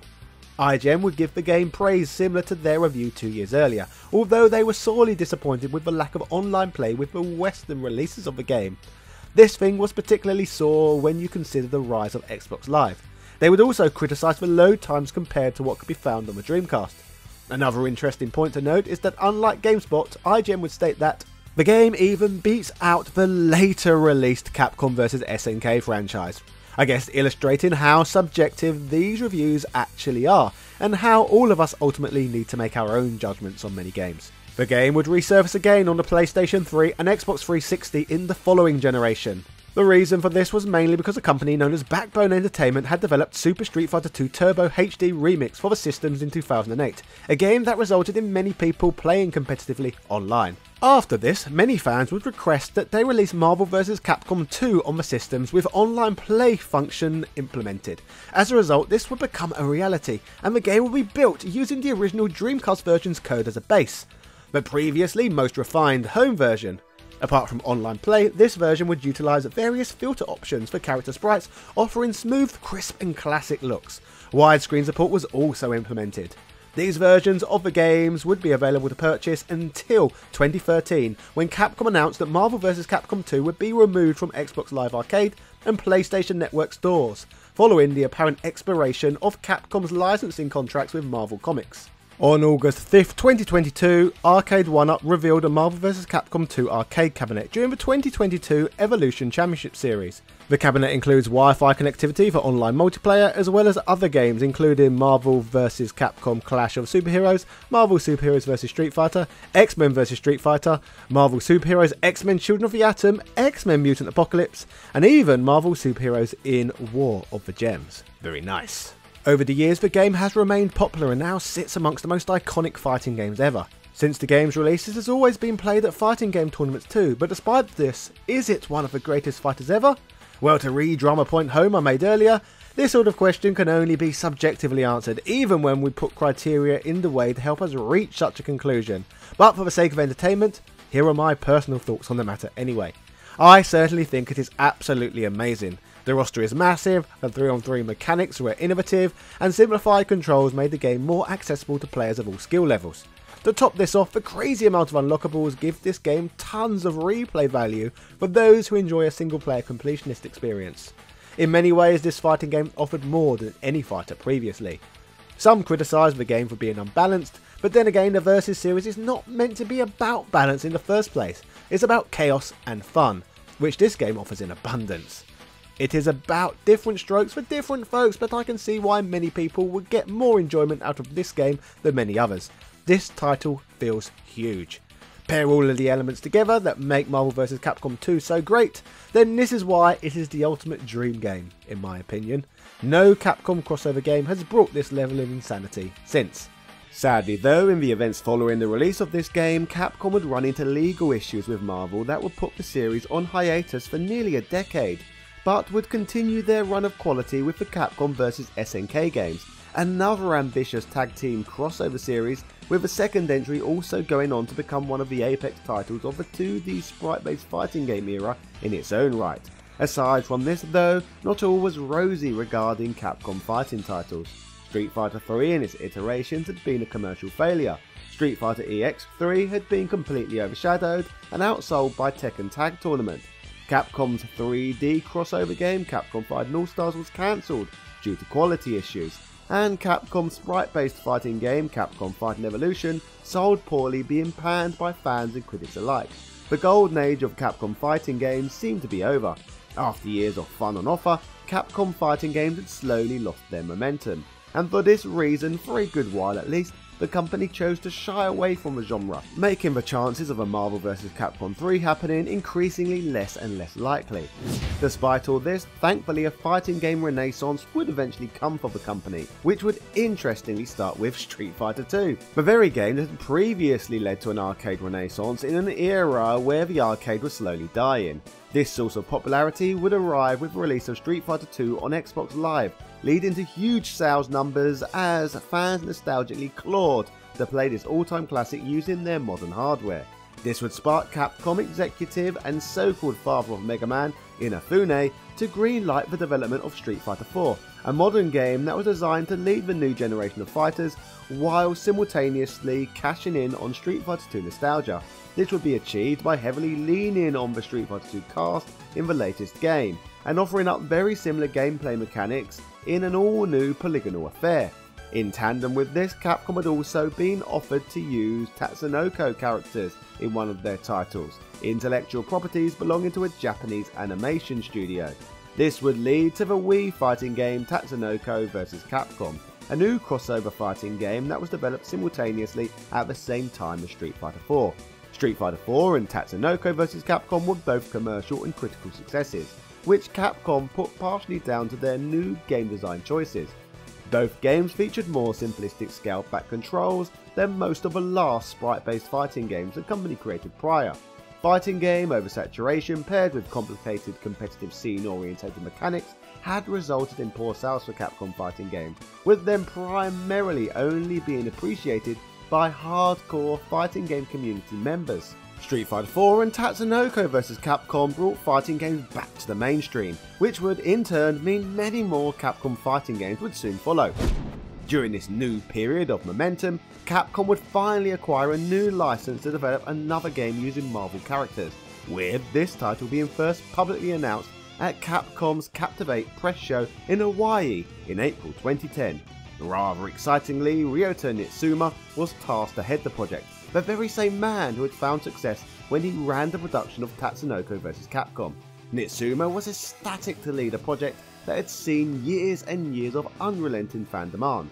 When bringing this project to life, he would state that the game was to be built using an empty framework game engine, the same one used to create Resident Evil 4 and Lost Planet 2. The design philosophy for such a title would align much with the already successful Street Fighter 4 and Tatsunoko vs. Capcom games. Essentially, both titles were designed to maximise gameplay depth and minimise complexity. Street Fighter 4 had expanded the Street Fighter user base, so Nitsuma felt that this line of thinking would result in growing the Marvel vs. Capcom fanbase in much the same way. In fact, he argued that this was even more important with this game, as it was an excellent opportunity to draw in Marvel fans who were perhaps not familiar with fighting games. Marvel vs. Capcom 3 arguably presented Capcom with one of their most significant opportunities yet, as this was a period after the Marvel brand had seen massive success in Hollywood, giving the game a level of marketing appeal not seen with any of the earlier Marvel vs. Capcom games. Capcom's global head of production, Keiji Inafune, rubbed his hands together at the prospect of releasing a game that could appeal to such a broad audience. Things were shaping up great. The game's development would see the company opt for a simple control scheme similar to Tatsunoko vs Capcom, and add a simple mode which we shall discuss soon. In a first for the company, Capcom would also not bother to plan a release for this game in the arcades at all, and instead this time around attempt to appeal solely to the casual market gaming on PlayStation 3s and Xbox 360s at home. During the game's development cycle, Capcom's art design team would work extremely closely alongside Marvel comic employees to ensure that all characters in the game were properly artistically represented. This would mean that all the fighters featured in the game would be modelled after their most recent comic book appearances, leading to many characters looking quite different from their previous Capcom vs series outings. In terms of authenticity, this would also lead to Nitsuma getting rid of the Japanese voice actors for Marvel characters, as he felt that having those fighters speak a language other than English did not mesh well with those characters' images. The game, developed by Capcom in a collaborative effort with 18, would finally see release in February 2011, 11 years after the release of Marvel vs Capcom 2. This long-awaited game would see a simultaneous release on both the Xbox 360 and PlayStation 3, two consoles that seem perfect homes for the game. In terms of the game itself, the title massively differs artistically from the previous Marvel vs Capcom games. The title instead takes the same sort of graphical approach as Street Fighter 4 and Tatsunoko vs Capcom, in that the fights in the title take place on 2D planes, but the 2D sprites are dropped in favour of 3-dimensional character models. Combat in the game, like in Marvel vs Capcom 2 Evolved, takes place between teams of 3, taking on teams of 3, meaning that after 11 long years, Teddy Long could breathe a sigh of relief, as 6-man tag team action live to fight another day, players. Holla holla holla. In these tag team matches, players can switch between their 3 selected players at will, and can call upon each of them during matches.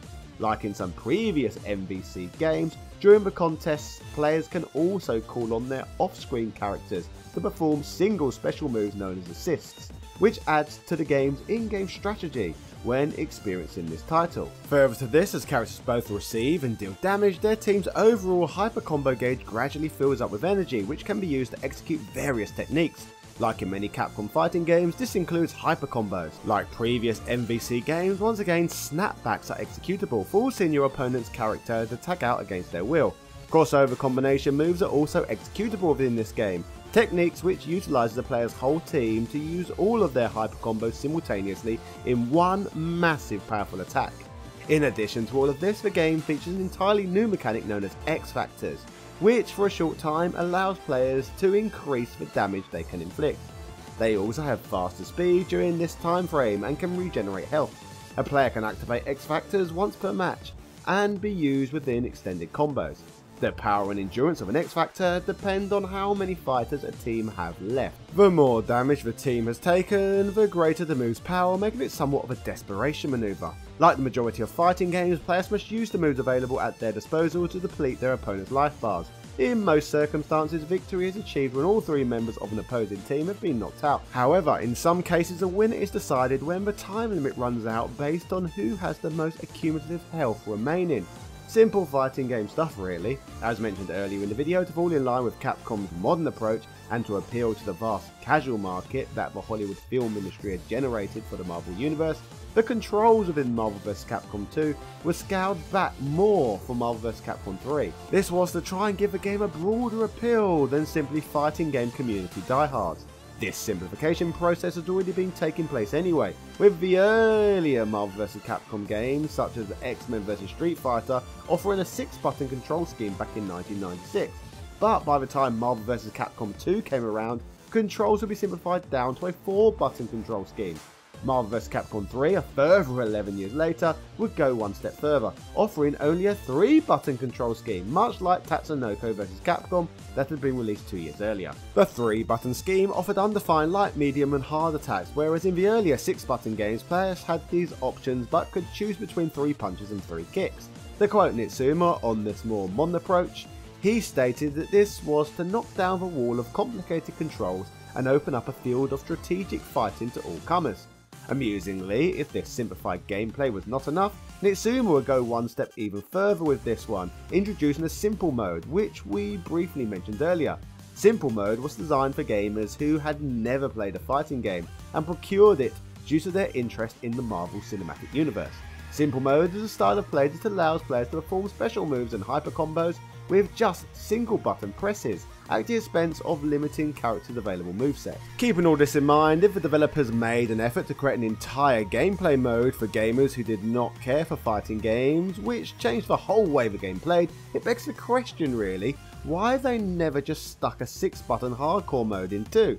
What is interesting I guess is that another 12 years on from this, with the release of Street Fighter 6, it seems Capcom have finally released a fighting game with both traditional classic controls and a simplified modern system as well. It only took decades, but it seems they got there. As mentioned earlier in the video, Marvel vs. Capcom 2 offered 56 characters. On the other hand, the original version of Marvel vs. Capcom 3 features a more slimmed down 36 characters. Speaking of this fighter lineup, as mentioned previously, Marvel gave Nitsuma's team direction when it came to the many character designs. However, all of the game balancing was left down to Capcom.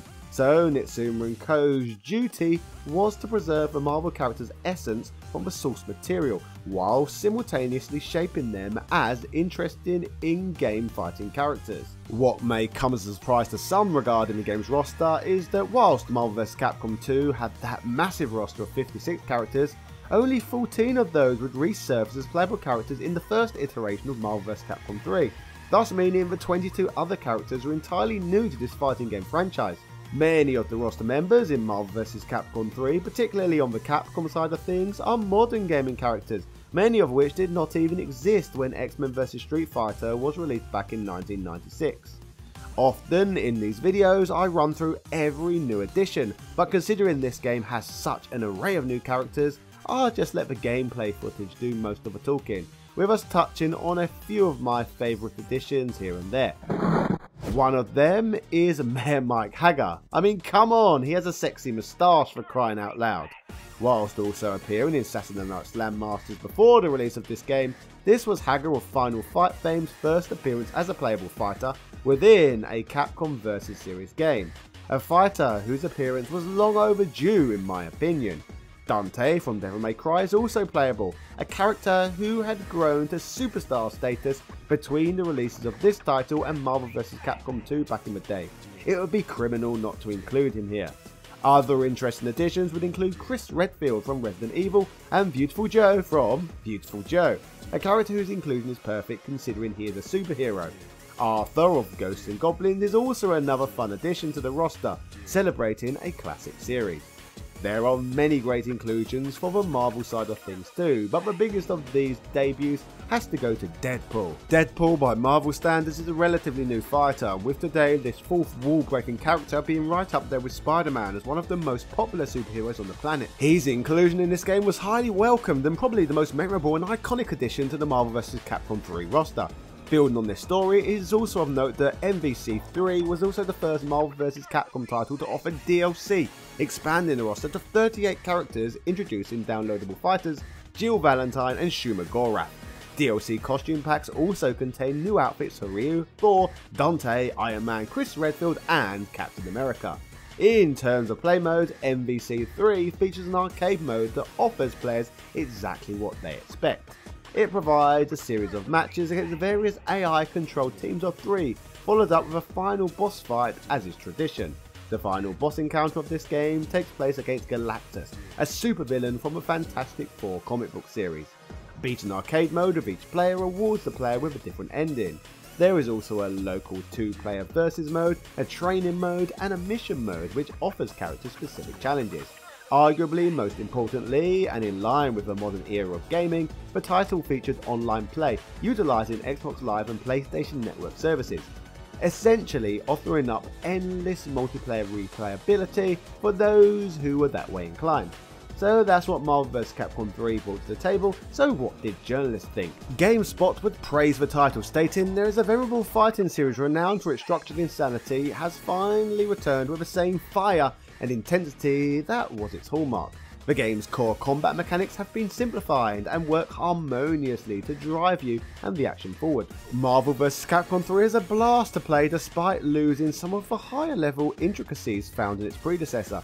It's an exceptional synthesis of cohesion and chaos and shows real improvement over its predecessor. IGN would add to the conversation by stating, "This third entry in the MVC series attempts to be the same addicting game as its predecessor.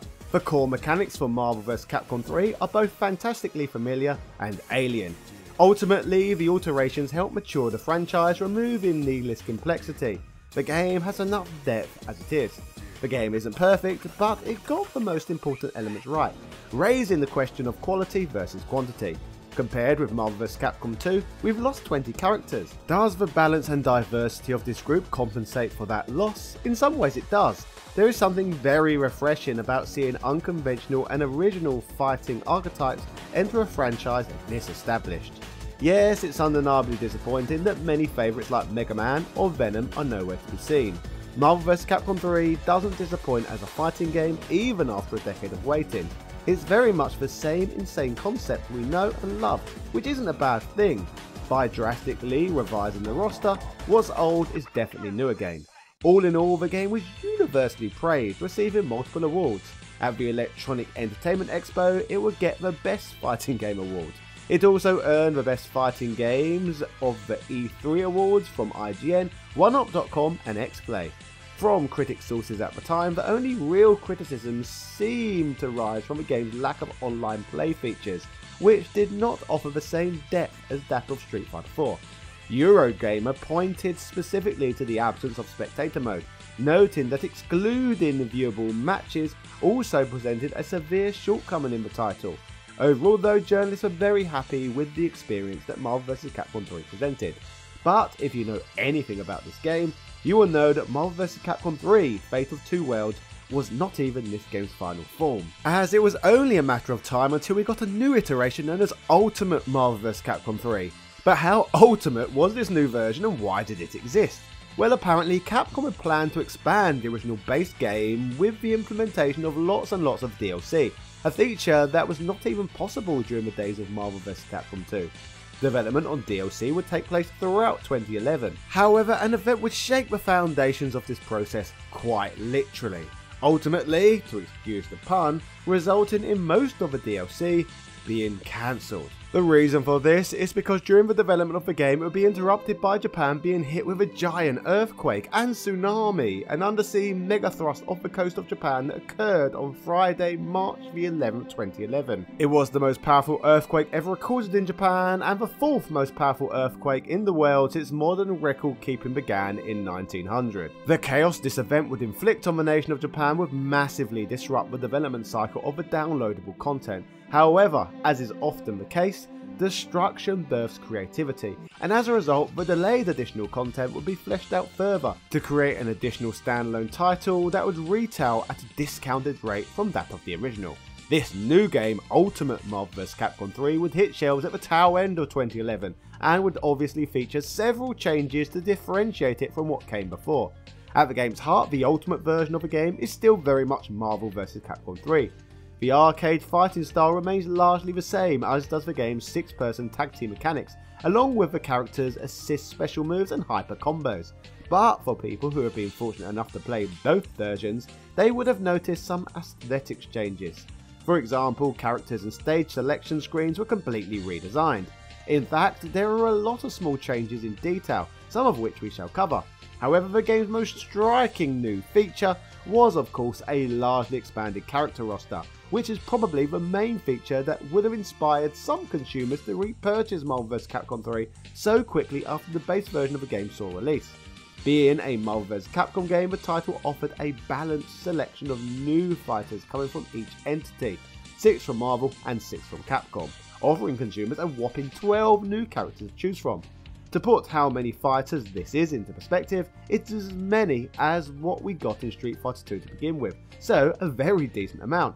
Earlier in the video I mentioned that the character selection in Marvel vs. Capcom 3 was probably not as strong as in the second entry, and once again, as is true for the rest of the game, these 12 fighters included a fair amount of obscure ones. who the average player wouldn't have necessarily been clamouring for. First, on the Capcom side of things, Strider Hiryu came back, a character from the older Marvel vs. Capcom games who was not included in the earlier version of Marvel vs. Capcom 3.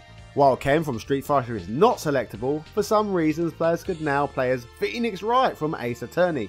I guess as nothing says hard bastard and fighting game character like a suit-wearing rookie defense attorney. At least no one can accuse Capcom of being unimaginative with their roster. Virgil makes his debut in this game, but sadly this one is not the lonely assistant of the $1 Million Man Ted DiBiase. As great as it would have been to see the real Virgil in this game, this one is just Virgil from Devil May Cry. Building on the roster, Frank West from Dead Rising also made his MVC debut here after appearing in Tatsunoko vs Capcom earlier. Nemesis T-Type from Resident Evil 3 also makes their fighting game debut, and to round off the Capcom offerings, we got Firebrand, a character originally from the Ghosts and Goblins series who would receive their own spin-off series down the line known as Gargoyle's Quest, who, to be fair, at least is a more intimidating fighter than Arthur. On the Marvel side of things, we have Doctor Strange, who I was familiar with in my childhood due to watching the Fox Kids Spider-Man cartoon. Ghost Rider, who I suppose was topical at the time of the game's release, bearing in mind the character was portrayed in the movie that year by Nicolas Cage. Hawkeye, a member of the Avengers who had appeared in the Thor movie that year. Iron Fist, a user of martial arts and the wielder of a mystical force. Nova, a member of Intergalactic Police Force known as the Nova Corps, and Rocket Raccoon, who was an extremely prominent member in the 2008 relaunch of the superhero team Guardians of the Galaxy. Maybe it's me, being an older man, but even with the new additions to the Marvel vs. Capcom 3 roster, I massively prefer the characters included in Marvel vs. Capcom 2 to these.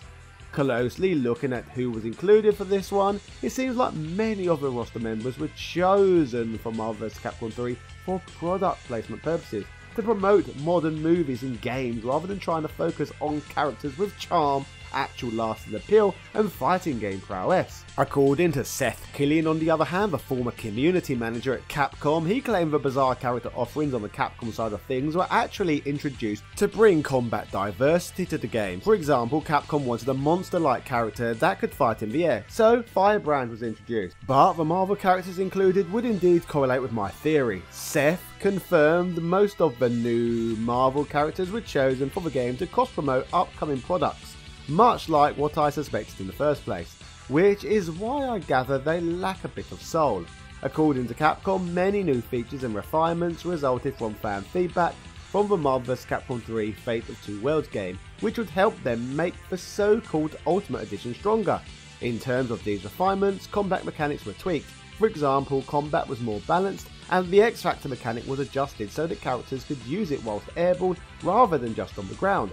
The game's aerial exchange feature was also tinkered with so that the player could remove the energy from their opponent's hyper combo gauge, energy to their own gauge, or deal more damage, mixing things up slightly.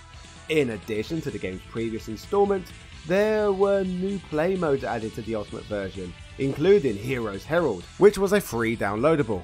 This was a mode where players could earn new abilities, customise their characters with new powers, and compete in factions as either heroes defending Earth or as one of Galactus' heralds. New abilities were gained in this play mode by collecting what was known as ability cards, which featured various characters from the Marvel and Capcom universes. Up to 3 cards could be equipped, with over 100 existing to collect. A new offline mode was also included known as Galactus mode, allowing players to fight as Galactus against AI-controlled opponents, adding a little more variety to the experience. Ultimate Marvel vs. Capcom 3 also provided smoother online play than that of Fate of Two Worlds, which was possible due to the second version of the game offering an optimised netcode. A spectator mode was also included to allow up to 6 players to watch online matches, and leaderboard functionality was also bolted onto the game.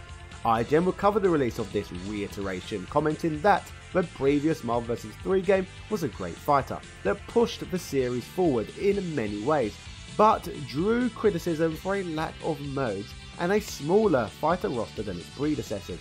They also said Ultimate Marvel vs. Capcom 3 makes all the customary moves for a Capcom update, bringing in new fighters, new stages, and a few additional features while retaining the crazy sense of style that gives the series distinction in the fighting game genre. The new changes will be great for hardcore fans of the franchise. Including the new characters is a welcome addition that rectifies one of the main issues with Marvel vs. Capcom 3, but the game is still pretty light on new modes. Graphically, Ultimate Marvel vs. Capcom 3 has the same stylish look as regular Marvel vs. Capcom 3, which is great. What the characters lack in detail, they make up for in personality. Finally, they would add that the brightly coloured and intense special effects give the game a unique sense of style, and a near seizure-inducing visual pop and flair. The crazy characters and insane special combos and moves make Ultimate Marvel vs. Capcom 3 a visual treat that stands alone against other fighters out there. As you can see, IGN loved Ultimate Marvel vs. Capcom 3, but what did others think? GameSpot would state Ultimate Marvel vs. Capcom 3 introduces a host of unique characters and gameplay tweaks that change the game's formula for the better. They would be a little more critical than IGN though, summarising that, ultimately, Ultimate is still a monster hiding under an attractive coat of flashy combos and familiar characters. It may feel inviting at first, but sink a little deeper, and you discover a game in which victory and defeat hinge on a fine line. It's a high risk, high reward system that buries you in a brightly coloured light show on the slightest misstep. Ultimate Marvel vs. Capcom 3 is unquestionably the superior version, and while its feature set still feels lacking compared to other available fighters, the series' unique blend of structured insanity remains strong. Whilst the previous version of the game had appeared on the PlayStation 3 and Xbox 360, Ultimate marked the first Marvel vs. Capcom game in the franchise to be released on a handheld. A full console version of the game would arrive on the PlayStation Vita, which received heavy praise for its technical performance, visual fidelity, and faithfulness to its home console counterparts. Sadly, after being on the market for less than 2 years, the game would be removed from online stores due to an apparent expiration on the Marvel contract Capcom held. It soon transpired that the key reason behind the event that had unfolded was that Marvel owners Walt Disney chose to stop Capcom from licensing the game rather than renewing it as originally intended. Disney's reasoning for this was that they wanted to optimise the Marvel IPs exclusively in their own games, their self-published Disney Infinity series, which, to put it simply, was a kind of shameless rip-off of Skylanders. The same stunt that Nintendo was pulling off too when they released their Amiibo range. Like Nintendo, Disney could smell money here, and Marvel figurines would make perfect little collectibles. But this did not pan out quite how they wanted, because as great as this plan was, the Infinity range would ultimately be a huge business blunder for Disney. 3 years later, on March 10th, 2016, Disney would end their Infinity line, citing a lack of growth in the toys to life market and increased developmental costs. They would even close down Avalanche Software and Disney Interactive Studios as a whole, showing that although they were a wealthy company, they were not good at self-publishing their own video game. Surprisingly and awesomely, this would result in Ultimate Marvel vs. Capcom 3 being re-released digitally for the PlayStation 4 in 2016, followed by an Xbox One digital release in 2017 and some physical copies being manufactured for this next-gen hardware for a limited time. Now that Disney switched their business model, video game wise, back to a licensing only model, this allowed them to license their characters back to Capcom once more, the company that had always done a fantastic job when it came to using Marvel characters. Meaning it would not be the end of the Marvel vs. Capcom series just yet. Taking all of the game's predecessors out of the equation, Marvel vs. Capcom 3 is a game that was perfect for its time period it was born into, and as a result it would end up selling 2 million freaking copies to fans around the globe. It is still up for debate whether Marvel vs. Capcom 3 delivered a superior sequel to that of Marvel vs. Capcom 2, and many old school fans of the franchise would undoubtedly disagree. One fact, however, cannot be argued with. Capcom produced something significantly different from the last entry in the series, and a game that overall did a fantastic job creating a title that not only appealed to the casual gaming market, but one that is still being played heavily by passionate fans to this very day. The game is currently even still available to buy on Steam and can be played at 1080p and at 60 frames per second. This just leaves us with one more Marvel vs. Capcom game to revisit, the controversial Marvel vs. Capcom Infinite. The new project was to be directed by Norio Hirose, a man who worked as a programmer of the series since X-Men vs. Street Fighter back in 1996. Development of the title was split between several different parties, with Capcom of Japan, Capcom USA, and Marvel Games themselves all playing an active role. The concept which they intended to deliver on was to create a game which was both complex and hardcore like traditional fighting games of old, but to also be a game that was more elegant and simplified than many created in the past. As usual, like with most modern fighters, attempting to appeal to as wide a market as possible. I have noted in the past how games such as Street Fighter 4 and Marvel vs Capcom 3 were already much more simplistic than games that had come before them, with the entries in the Street Fighter 3 series being prime examples of more complex fighters that had commercially failed. These sort of games did not sell well on release due to not appealing strong enough to the casual market, a problem that Capcom rectified with their later titles with their more simplified experiences. These games sold very well, so it is no surprise really that Capcom intended to double down even further on simplicity. Perhaps even more excitingly for Capcom, to Disney's credit, the Marvel brand was only getting bigger and bigger. There was now an even larger casual market for Marvel characters than there was in the past, as the success of the Marvel Cinematic Universe had put the brand in an entire different stratosphere to its place in the world from where it was back in 1996 with the release of X-Men vs Street Fighter. Superheroes were mainstream and in many ways legitimately cool. Now there is a lot to get through with regards to what Capcom and Co did to attempt to make something that was even more simplistic than the likes of Marvel vs Capcom 3. So let's go through the many elements that make up this final installment in the series. Capcom analysed that many people who had played the last entry in the series view the game as way too overwhelming, with just far too much going on. For this reason, to attempt to make Infinite more accessible to everyone, the series' famed 3-on-3 battle system would be completely phased out and replaced with more simplistic 2-on-2 battles, a move that many gamers would instantly see as a massive step backwards for the series. As you can imagine, the axing of the 6-man tag action was hugely disappointing to many fans of the series. Previously, the game had always been championed for including more and more elements, and the 3-on-3 tag-in tag-out battles were one of the key features as to why Marvel vs Capcom 2 was so loved in the first place. Further to this, the previous game's chaotic nature was a staple of the series that set it apart from other games in the same genre, so this move not only seemed to be diluting the franchise to bring it more in line with other fighters, but customers would also feel cheated having elements removed from a game rather than being added. How irritating. Speaking of removing things, the reduction of fighters in each match was not the only feature that would be removed from combat, as to quote Capcom, things would be streamlined further. A previous well-known inclusion in the series was the ability to call in other characters to perform assist moves. Such a mechanic was completely taken out of the game and instead replaced with a new feature involving the Infinity Stones. The 6 Infinity Stones can be loosely compared to the grooves in the Capcom vs SNK games, offering players slightly different fighting game mechanics. Although, rather than being placed in the game to present players with further customization, it seems as though they were mainly featured in order to further level up the playing field in matches, arguably assisting in damaging the competitive nature of the game and instead opening up more possibilities for less skilled players to win matches. The Infinity Stone's main purpose functions as a comeback enabler, compensating for losing characters' deficiencies by enhancing their strong points.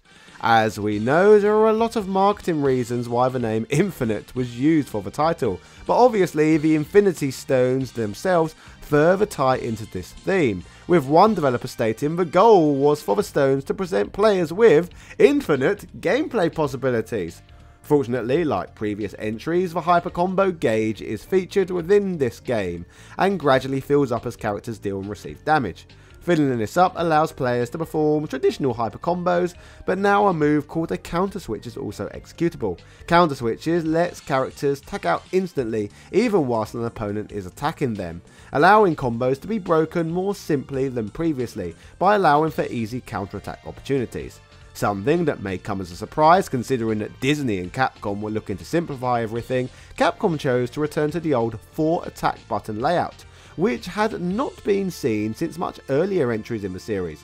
I guess this must have been one of the features included what Capcom were referring to when they said right at the beginning they were intending to include some aspects in the game that made it closer to Marvel vs Capcom games of old.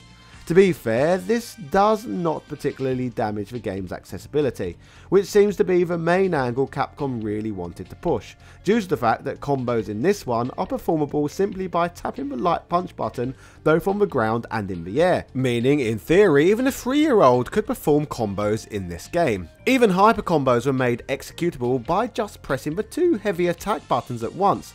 The removal of specific joystick and button combinations removed a layer of skill from the game, again something that not many long-term fans of the series were particularly happy about. So that's the basic mechanical changes to the game, but as you know, there were more factors that made Marvel vs. Capcom so popular in the past that were down to more than simply just the combat system. So despite the fighting mechanics themselves debatably being gimped, does this game at least bring a charming, innovative roster to the table? Well, let's discuss. In the past, it seems each entry seemed to bring some kind of cool gimmick to the roster. The first game lets us play as both the X-Men and the Street Fighter characters. The second game gave us other Marvel fighters to play as.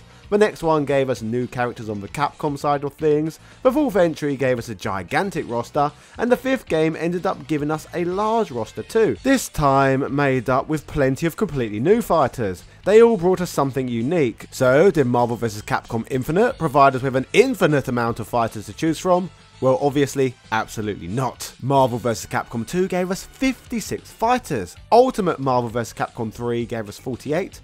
Whereas Marvel vs. Capcom Infinite shortchanged gamers by giving us a launch lineup roster selection of only 30 different characters, which was a huge step backwards. But I guess at least it falls in line with Capcom's aim at the time to simplify things. So I guess reducing players' choices seems to have been one of their methods in achieving this feat.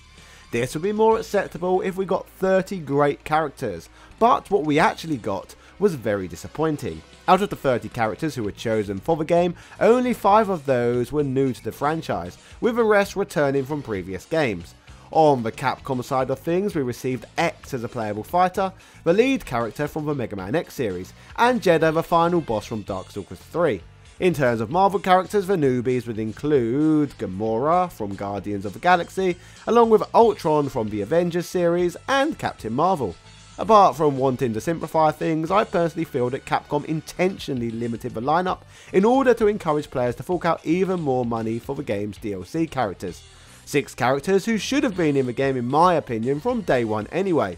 Marvel vs. Capcom is about huge rosters and chaotic nonsense, so they shouldn't have been changing this now. In regards to the DLC, Black Panther, Black Widow, the Winter Soldier, Sigma, Monster Hunter and Venom could all be downloaded. But Venom was a character who was free in all of the previous games in the series, which made this all the more frustrating. Apart from making gamers have to pay an additional fee to add fighters to the game's bare bones lineup, an element that made all of this even more annoying is that many beloved fighters from the series were left out altogether. Most notably, the majority of characters from the Street Fighter franchise, and even more alarmingly, the game features not even one single character from the X-Men. The Marvel franchise that was the key focus of the crossover series over the entire 20 years prior. Reportedly, when it comes to the game's character roster, in terms of the characters featured in this, it is said that Marvel Studios called many of the shots, prioritising characters based on how important they were to their stupid cinematic universe they were heavily marketing at the time, rather than including superheroes with established lasting appeal. Basically, characters were chosen by Disney for product placement purposes, rather than trying to deliver the most likeable roster possible. You know, fighters fans of a series actually wanted. Many found it absolutely despicable that there were no X-Men to be found in the game, particularly bearing in mind the success of these crossover games had been built around them, and many wanted to see their favourites return. So what on earth was going on that would result in perhaps the best Marvel vs. Capcom characters being shelved altogether? Well, Disney greed, of course. In terms of movie licensing, despite Disney owning Marvel Studios, in 2016 Fox held the movie rights to the X-Men franchise. From what I can tell, there was absolutely no reason that the entire X-Men lineup had to be left out of the game, other than the fact that Disney actively chose to discard them as they couldn't be used to promote one of their own movies. Having no X-Men present instantly stopped this title feeling congruent with the rest of the series. Hilariously, Capcom producer Peter Rosas, aka Combo Fiend, attempted to justify this greedy corporate nonsense by making up an excuse for the X-Men being missing from the game, stating, "We talked with Marvel very closely about their future roadmap, about what's going to be happening. Your modern Marvel fan, maybe they don't even remember some of the X-Men characters, but they know some of the Guardian characters, or Black Panther, you know what I mean. Captain Marvel may seem like a strange pick, but she's fantastic. She fits the gameplay, she fits the story, and they're going to be really pushing for her as a strong female lead all the way up into the movie. We're trying to take everything into account and choose the best characters." So yeah, according to one of the most important people who worked on this project, people apparently didn't know who the X-Men were anymore, and gamers would all soon be worshipping Disney's depiction of Captain Marvel instead. Speaking of which, comment below, who do you prefer? Capcom's depiction of the X-Men or Disney's Captain Marvel? I'd be eager to hear your thoughts. Amusingly, Rosas doubled down on his opinion by trying to claim X-Men characters in previous Marvel vs. Capcom entries had only ever been popular due to their function, rather than, you know, most casual players just enjoying iconic character design. To be exact, he would state, if you were to actually think about it, these characters are just functions. They're just doing things. Magneto, case in point, is a favourite because he has an 8-way dash and he's really fast, right? So our most technical players, all they want is to do triangle jump and that kind of stuff. Well, guess what? Nova can do the same thing, Captain Marvel can do the same thing, Ultron can do the same thing. Go ahead and try them out. Now, Peter. Believe it or not, people enjoy playing fighting games for reasons other than becoming absolute combo fiends. The tournament scene and competitive play is a small part of things for most of the market, with the majority just wanting to be able to play the game with their favourite fighters, especially a game full of Marvel fighters. All in all, I have to say, I find Rosa's gymnastics quite hilarious, especially with regards to him trying to justify as to why there were no X-Men included in the game. I understand that it would probably not be a good look for him or Capcom admitting that the X-Men were left out simply because Disney didn't have an X-Men movie coming out, but trying to claim they are not popular and no one really wants to play as them was just plain ridiculous. What a sad state of affairs. So thus far, discussing this car crash of a game, we have established that we have scaled back fighting mechanics, a puny roster, missing some of the most popular Marvel characters of all time, but maybe the play mode saved this. So let's see what the game offered in that department. Around the time frame the game was released, Capcom were not strangers to criticism, and had made blunders with their fighting games prior to this one.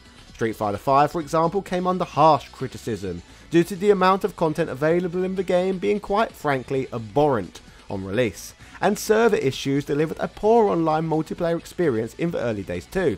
Holding these thoughts, Capcom were looking to at least deliver better on features like this with Marvel vs. Capcom Infinite, so that they could right some of their previous wrongs. This would mean that Infinite would feature many standard fighting game play modes, something that somehow Street Fighter V had managed to lack. But on top of all of that too, the game would feature an all new play mode, set to heavily target that huge diverse audience and casual players who are enjoying the now huge Marvel Cinematic Universe. In fact, with regards to touching on this, something I have not at all mentioned yet, which you would have at least noticed plenty of times in this video, is the game's new cinematic graphical style.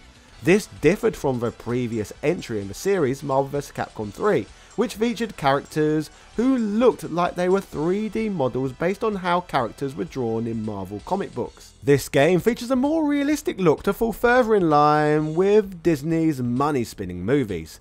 Capcom were really hoping to hook into the market who loved these films, which is where a new play mode comes in, known as Infinite Story Mode. This is a 2-hour cinematic story campaign featuring story cutscenes and dialogue.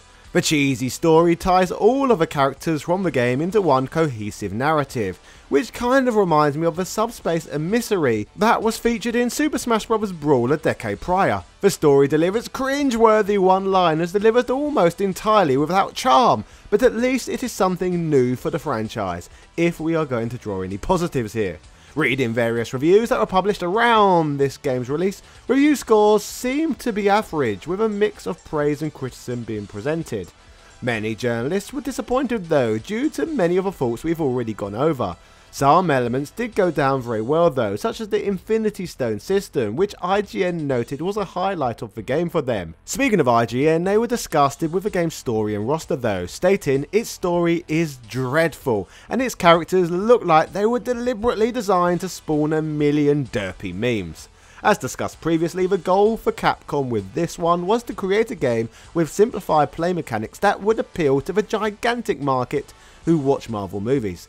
Capcom were unfortunately not capable of pulling this feat off, as the game would massively underperform commercially, even putting off many members of the already established Marvel vs. Capcom fanbase.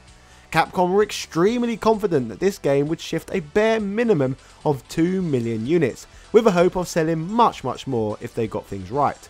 The game never even got close to its sales target though, only selling around 1 million copies, and when you consider the popularity of the MCU, that's a bit embarrassing really. Within Capcom's 2018 integrated report, Capcom described sales for Infinite as weak, stating Marvel vs. Capcom Infinite delivered a certain level of sales, primarily overseas owing to deep-rooted popularity, but underperformed overall. Considering the commercial failings of this game, I see it as highly unlikely that there will be another Marvel vs. Capcom game ever again. But which part is most to blame with regards to all of this? Can we credit Disney with being the entity who destroyed this franchise? Well, personally, I would blame equally both parties, as they both failed to deliver an experience worthy of the Marvel vs. Capcom crossover brand.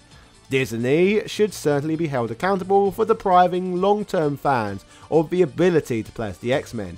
The X-Men, along with the cast of Street Fighter, are the very reason this crossover formula started, so to exclude them from the game is frankly ridiculous, even if Disney were not releasing any movies featuring the X-Men at the time. Blatant corporate greed has never been more transparent than it is when looking at the Marvel vs. Capcom Infinity roster. Speaking of greed, it is greed that seems to be the running theme that looks to have destroyed any chances of this game becoming an all-time great. Capcom intentionally nuked most of the intricacies, six-man action and chaos that made this franchise so popular in the first place. They threw away most of what fans enjoyed and were familiar with, simply to try and cater to a larger market who would ultimately ignore that this game exists anyway. Their greed would mean that they would satisfy no one. Disney certainly contributed to destroying Marvel vs. Capcom, but Capcom seemed to play their equal role in the affair too. Despite the death of a once great franchise, all is not lost, as we still have all the great games from the series to go back and play. Games from a time period when Capcom were making games to simply deliver the best experiences possible, rather than trying to appeal to markets that simply were not there, or trying to fleece the consumers through microtransactions. If you enjoyed this video and want more content like this, subscribe now, then why not check out my video on the worst Street Fighter protagonist ever. Yeah, cheerio.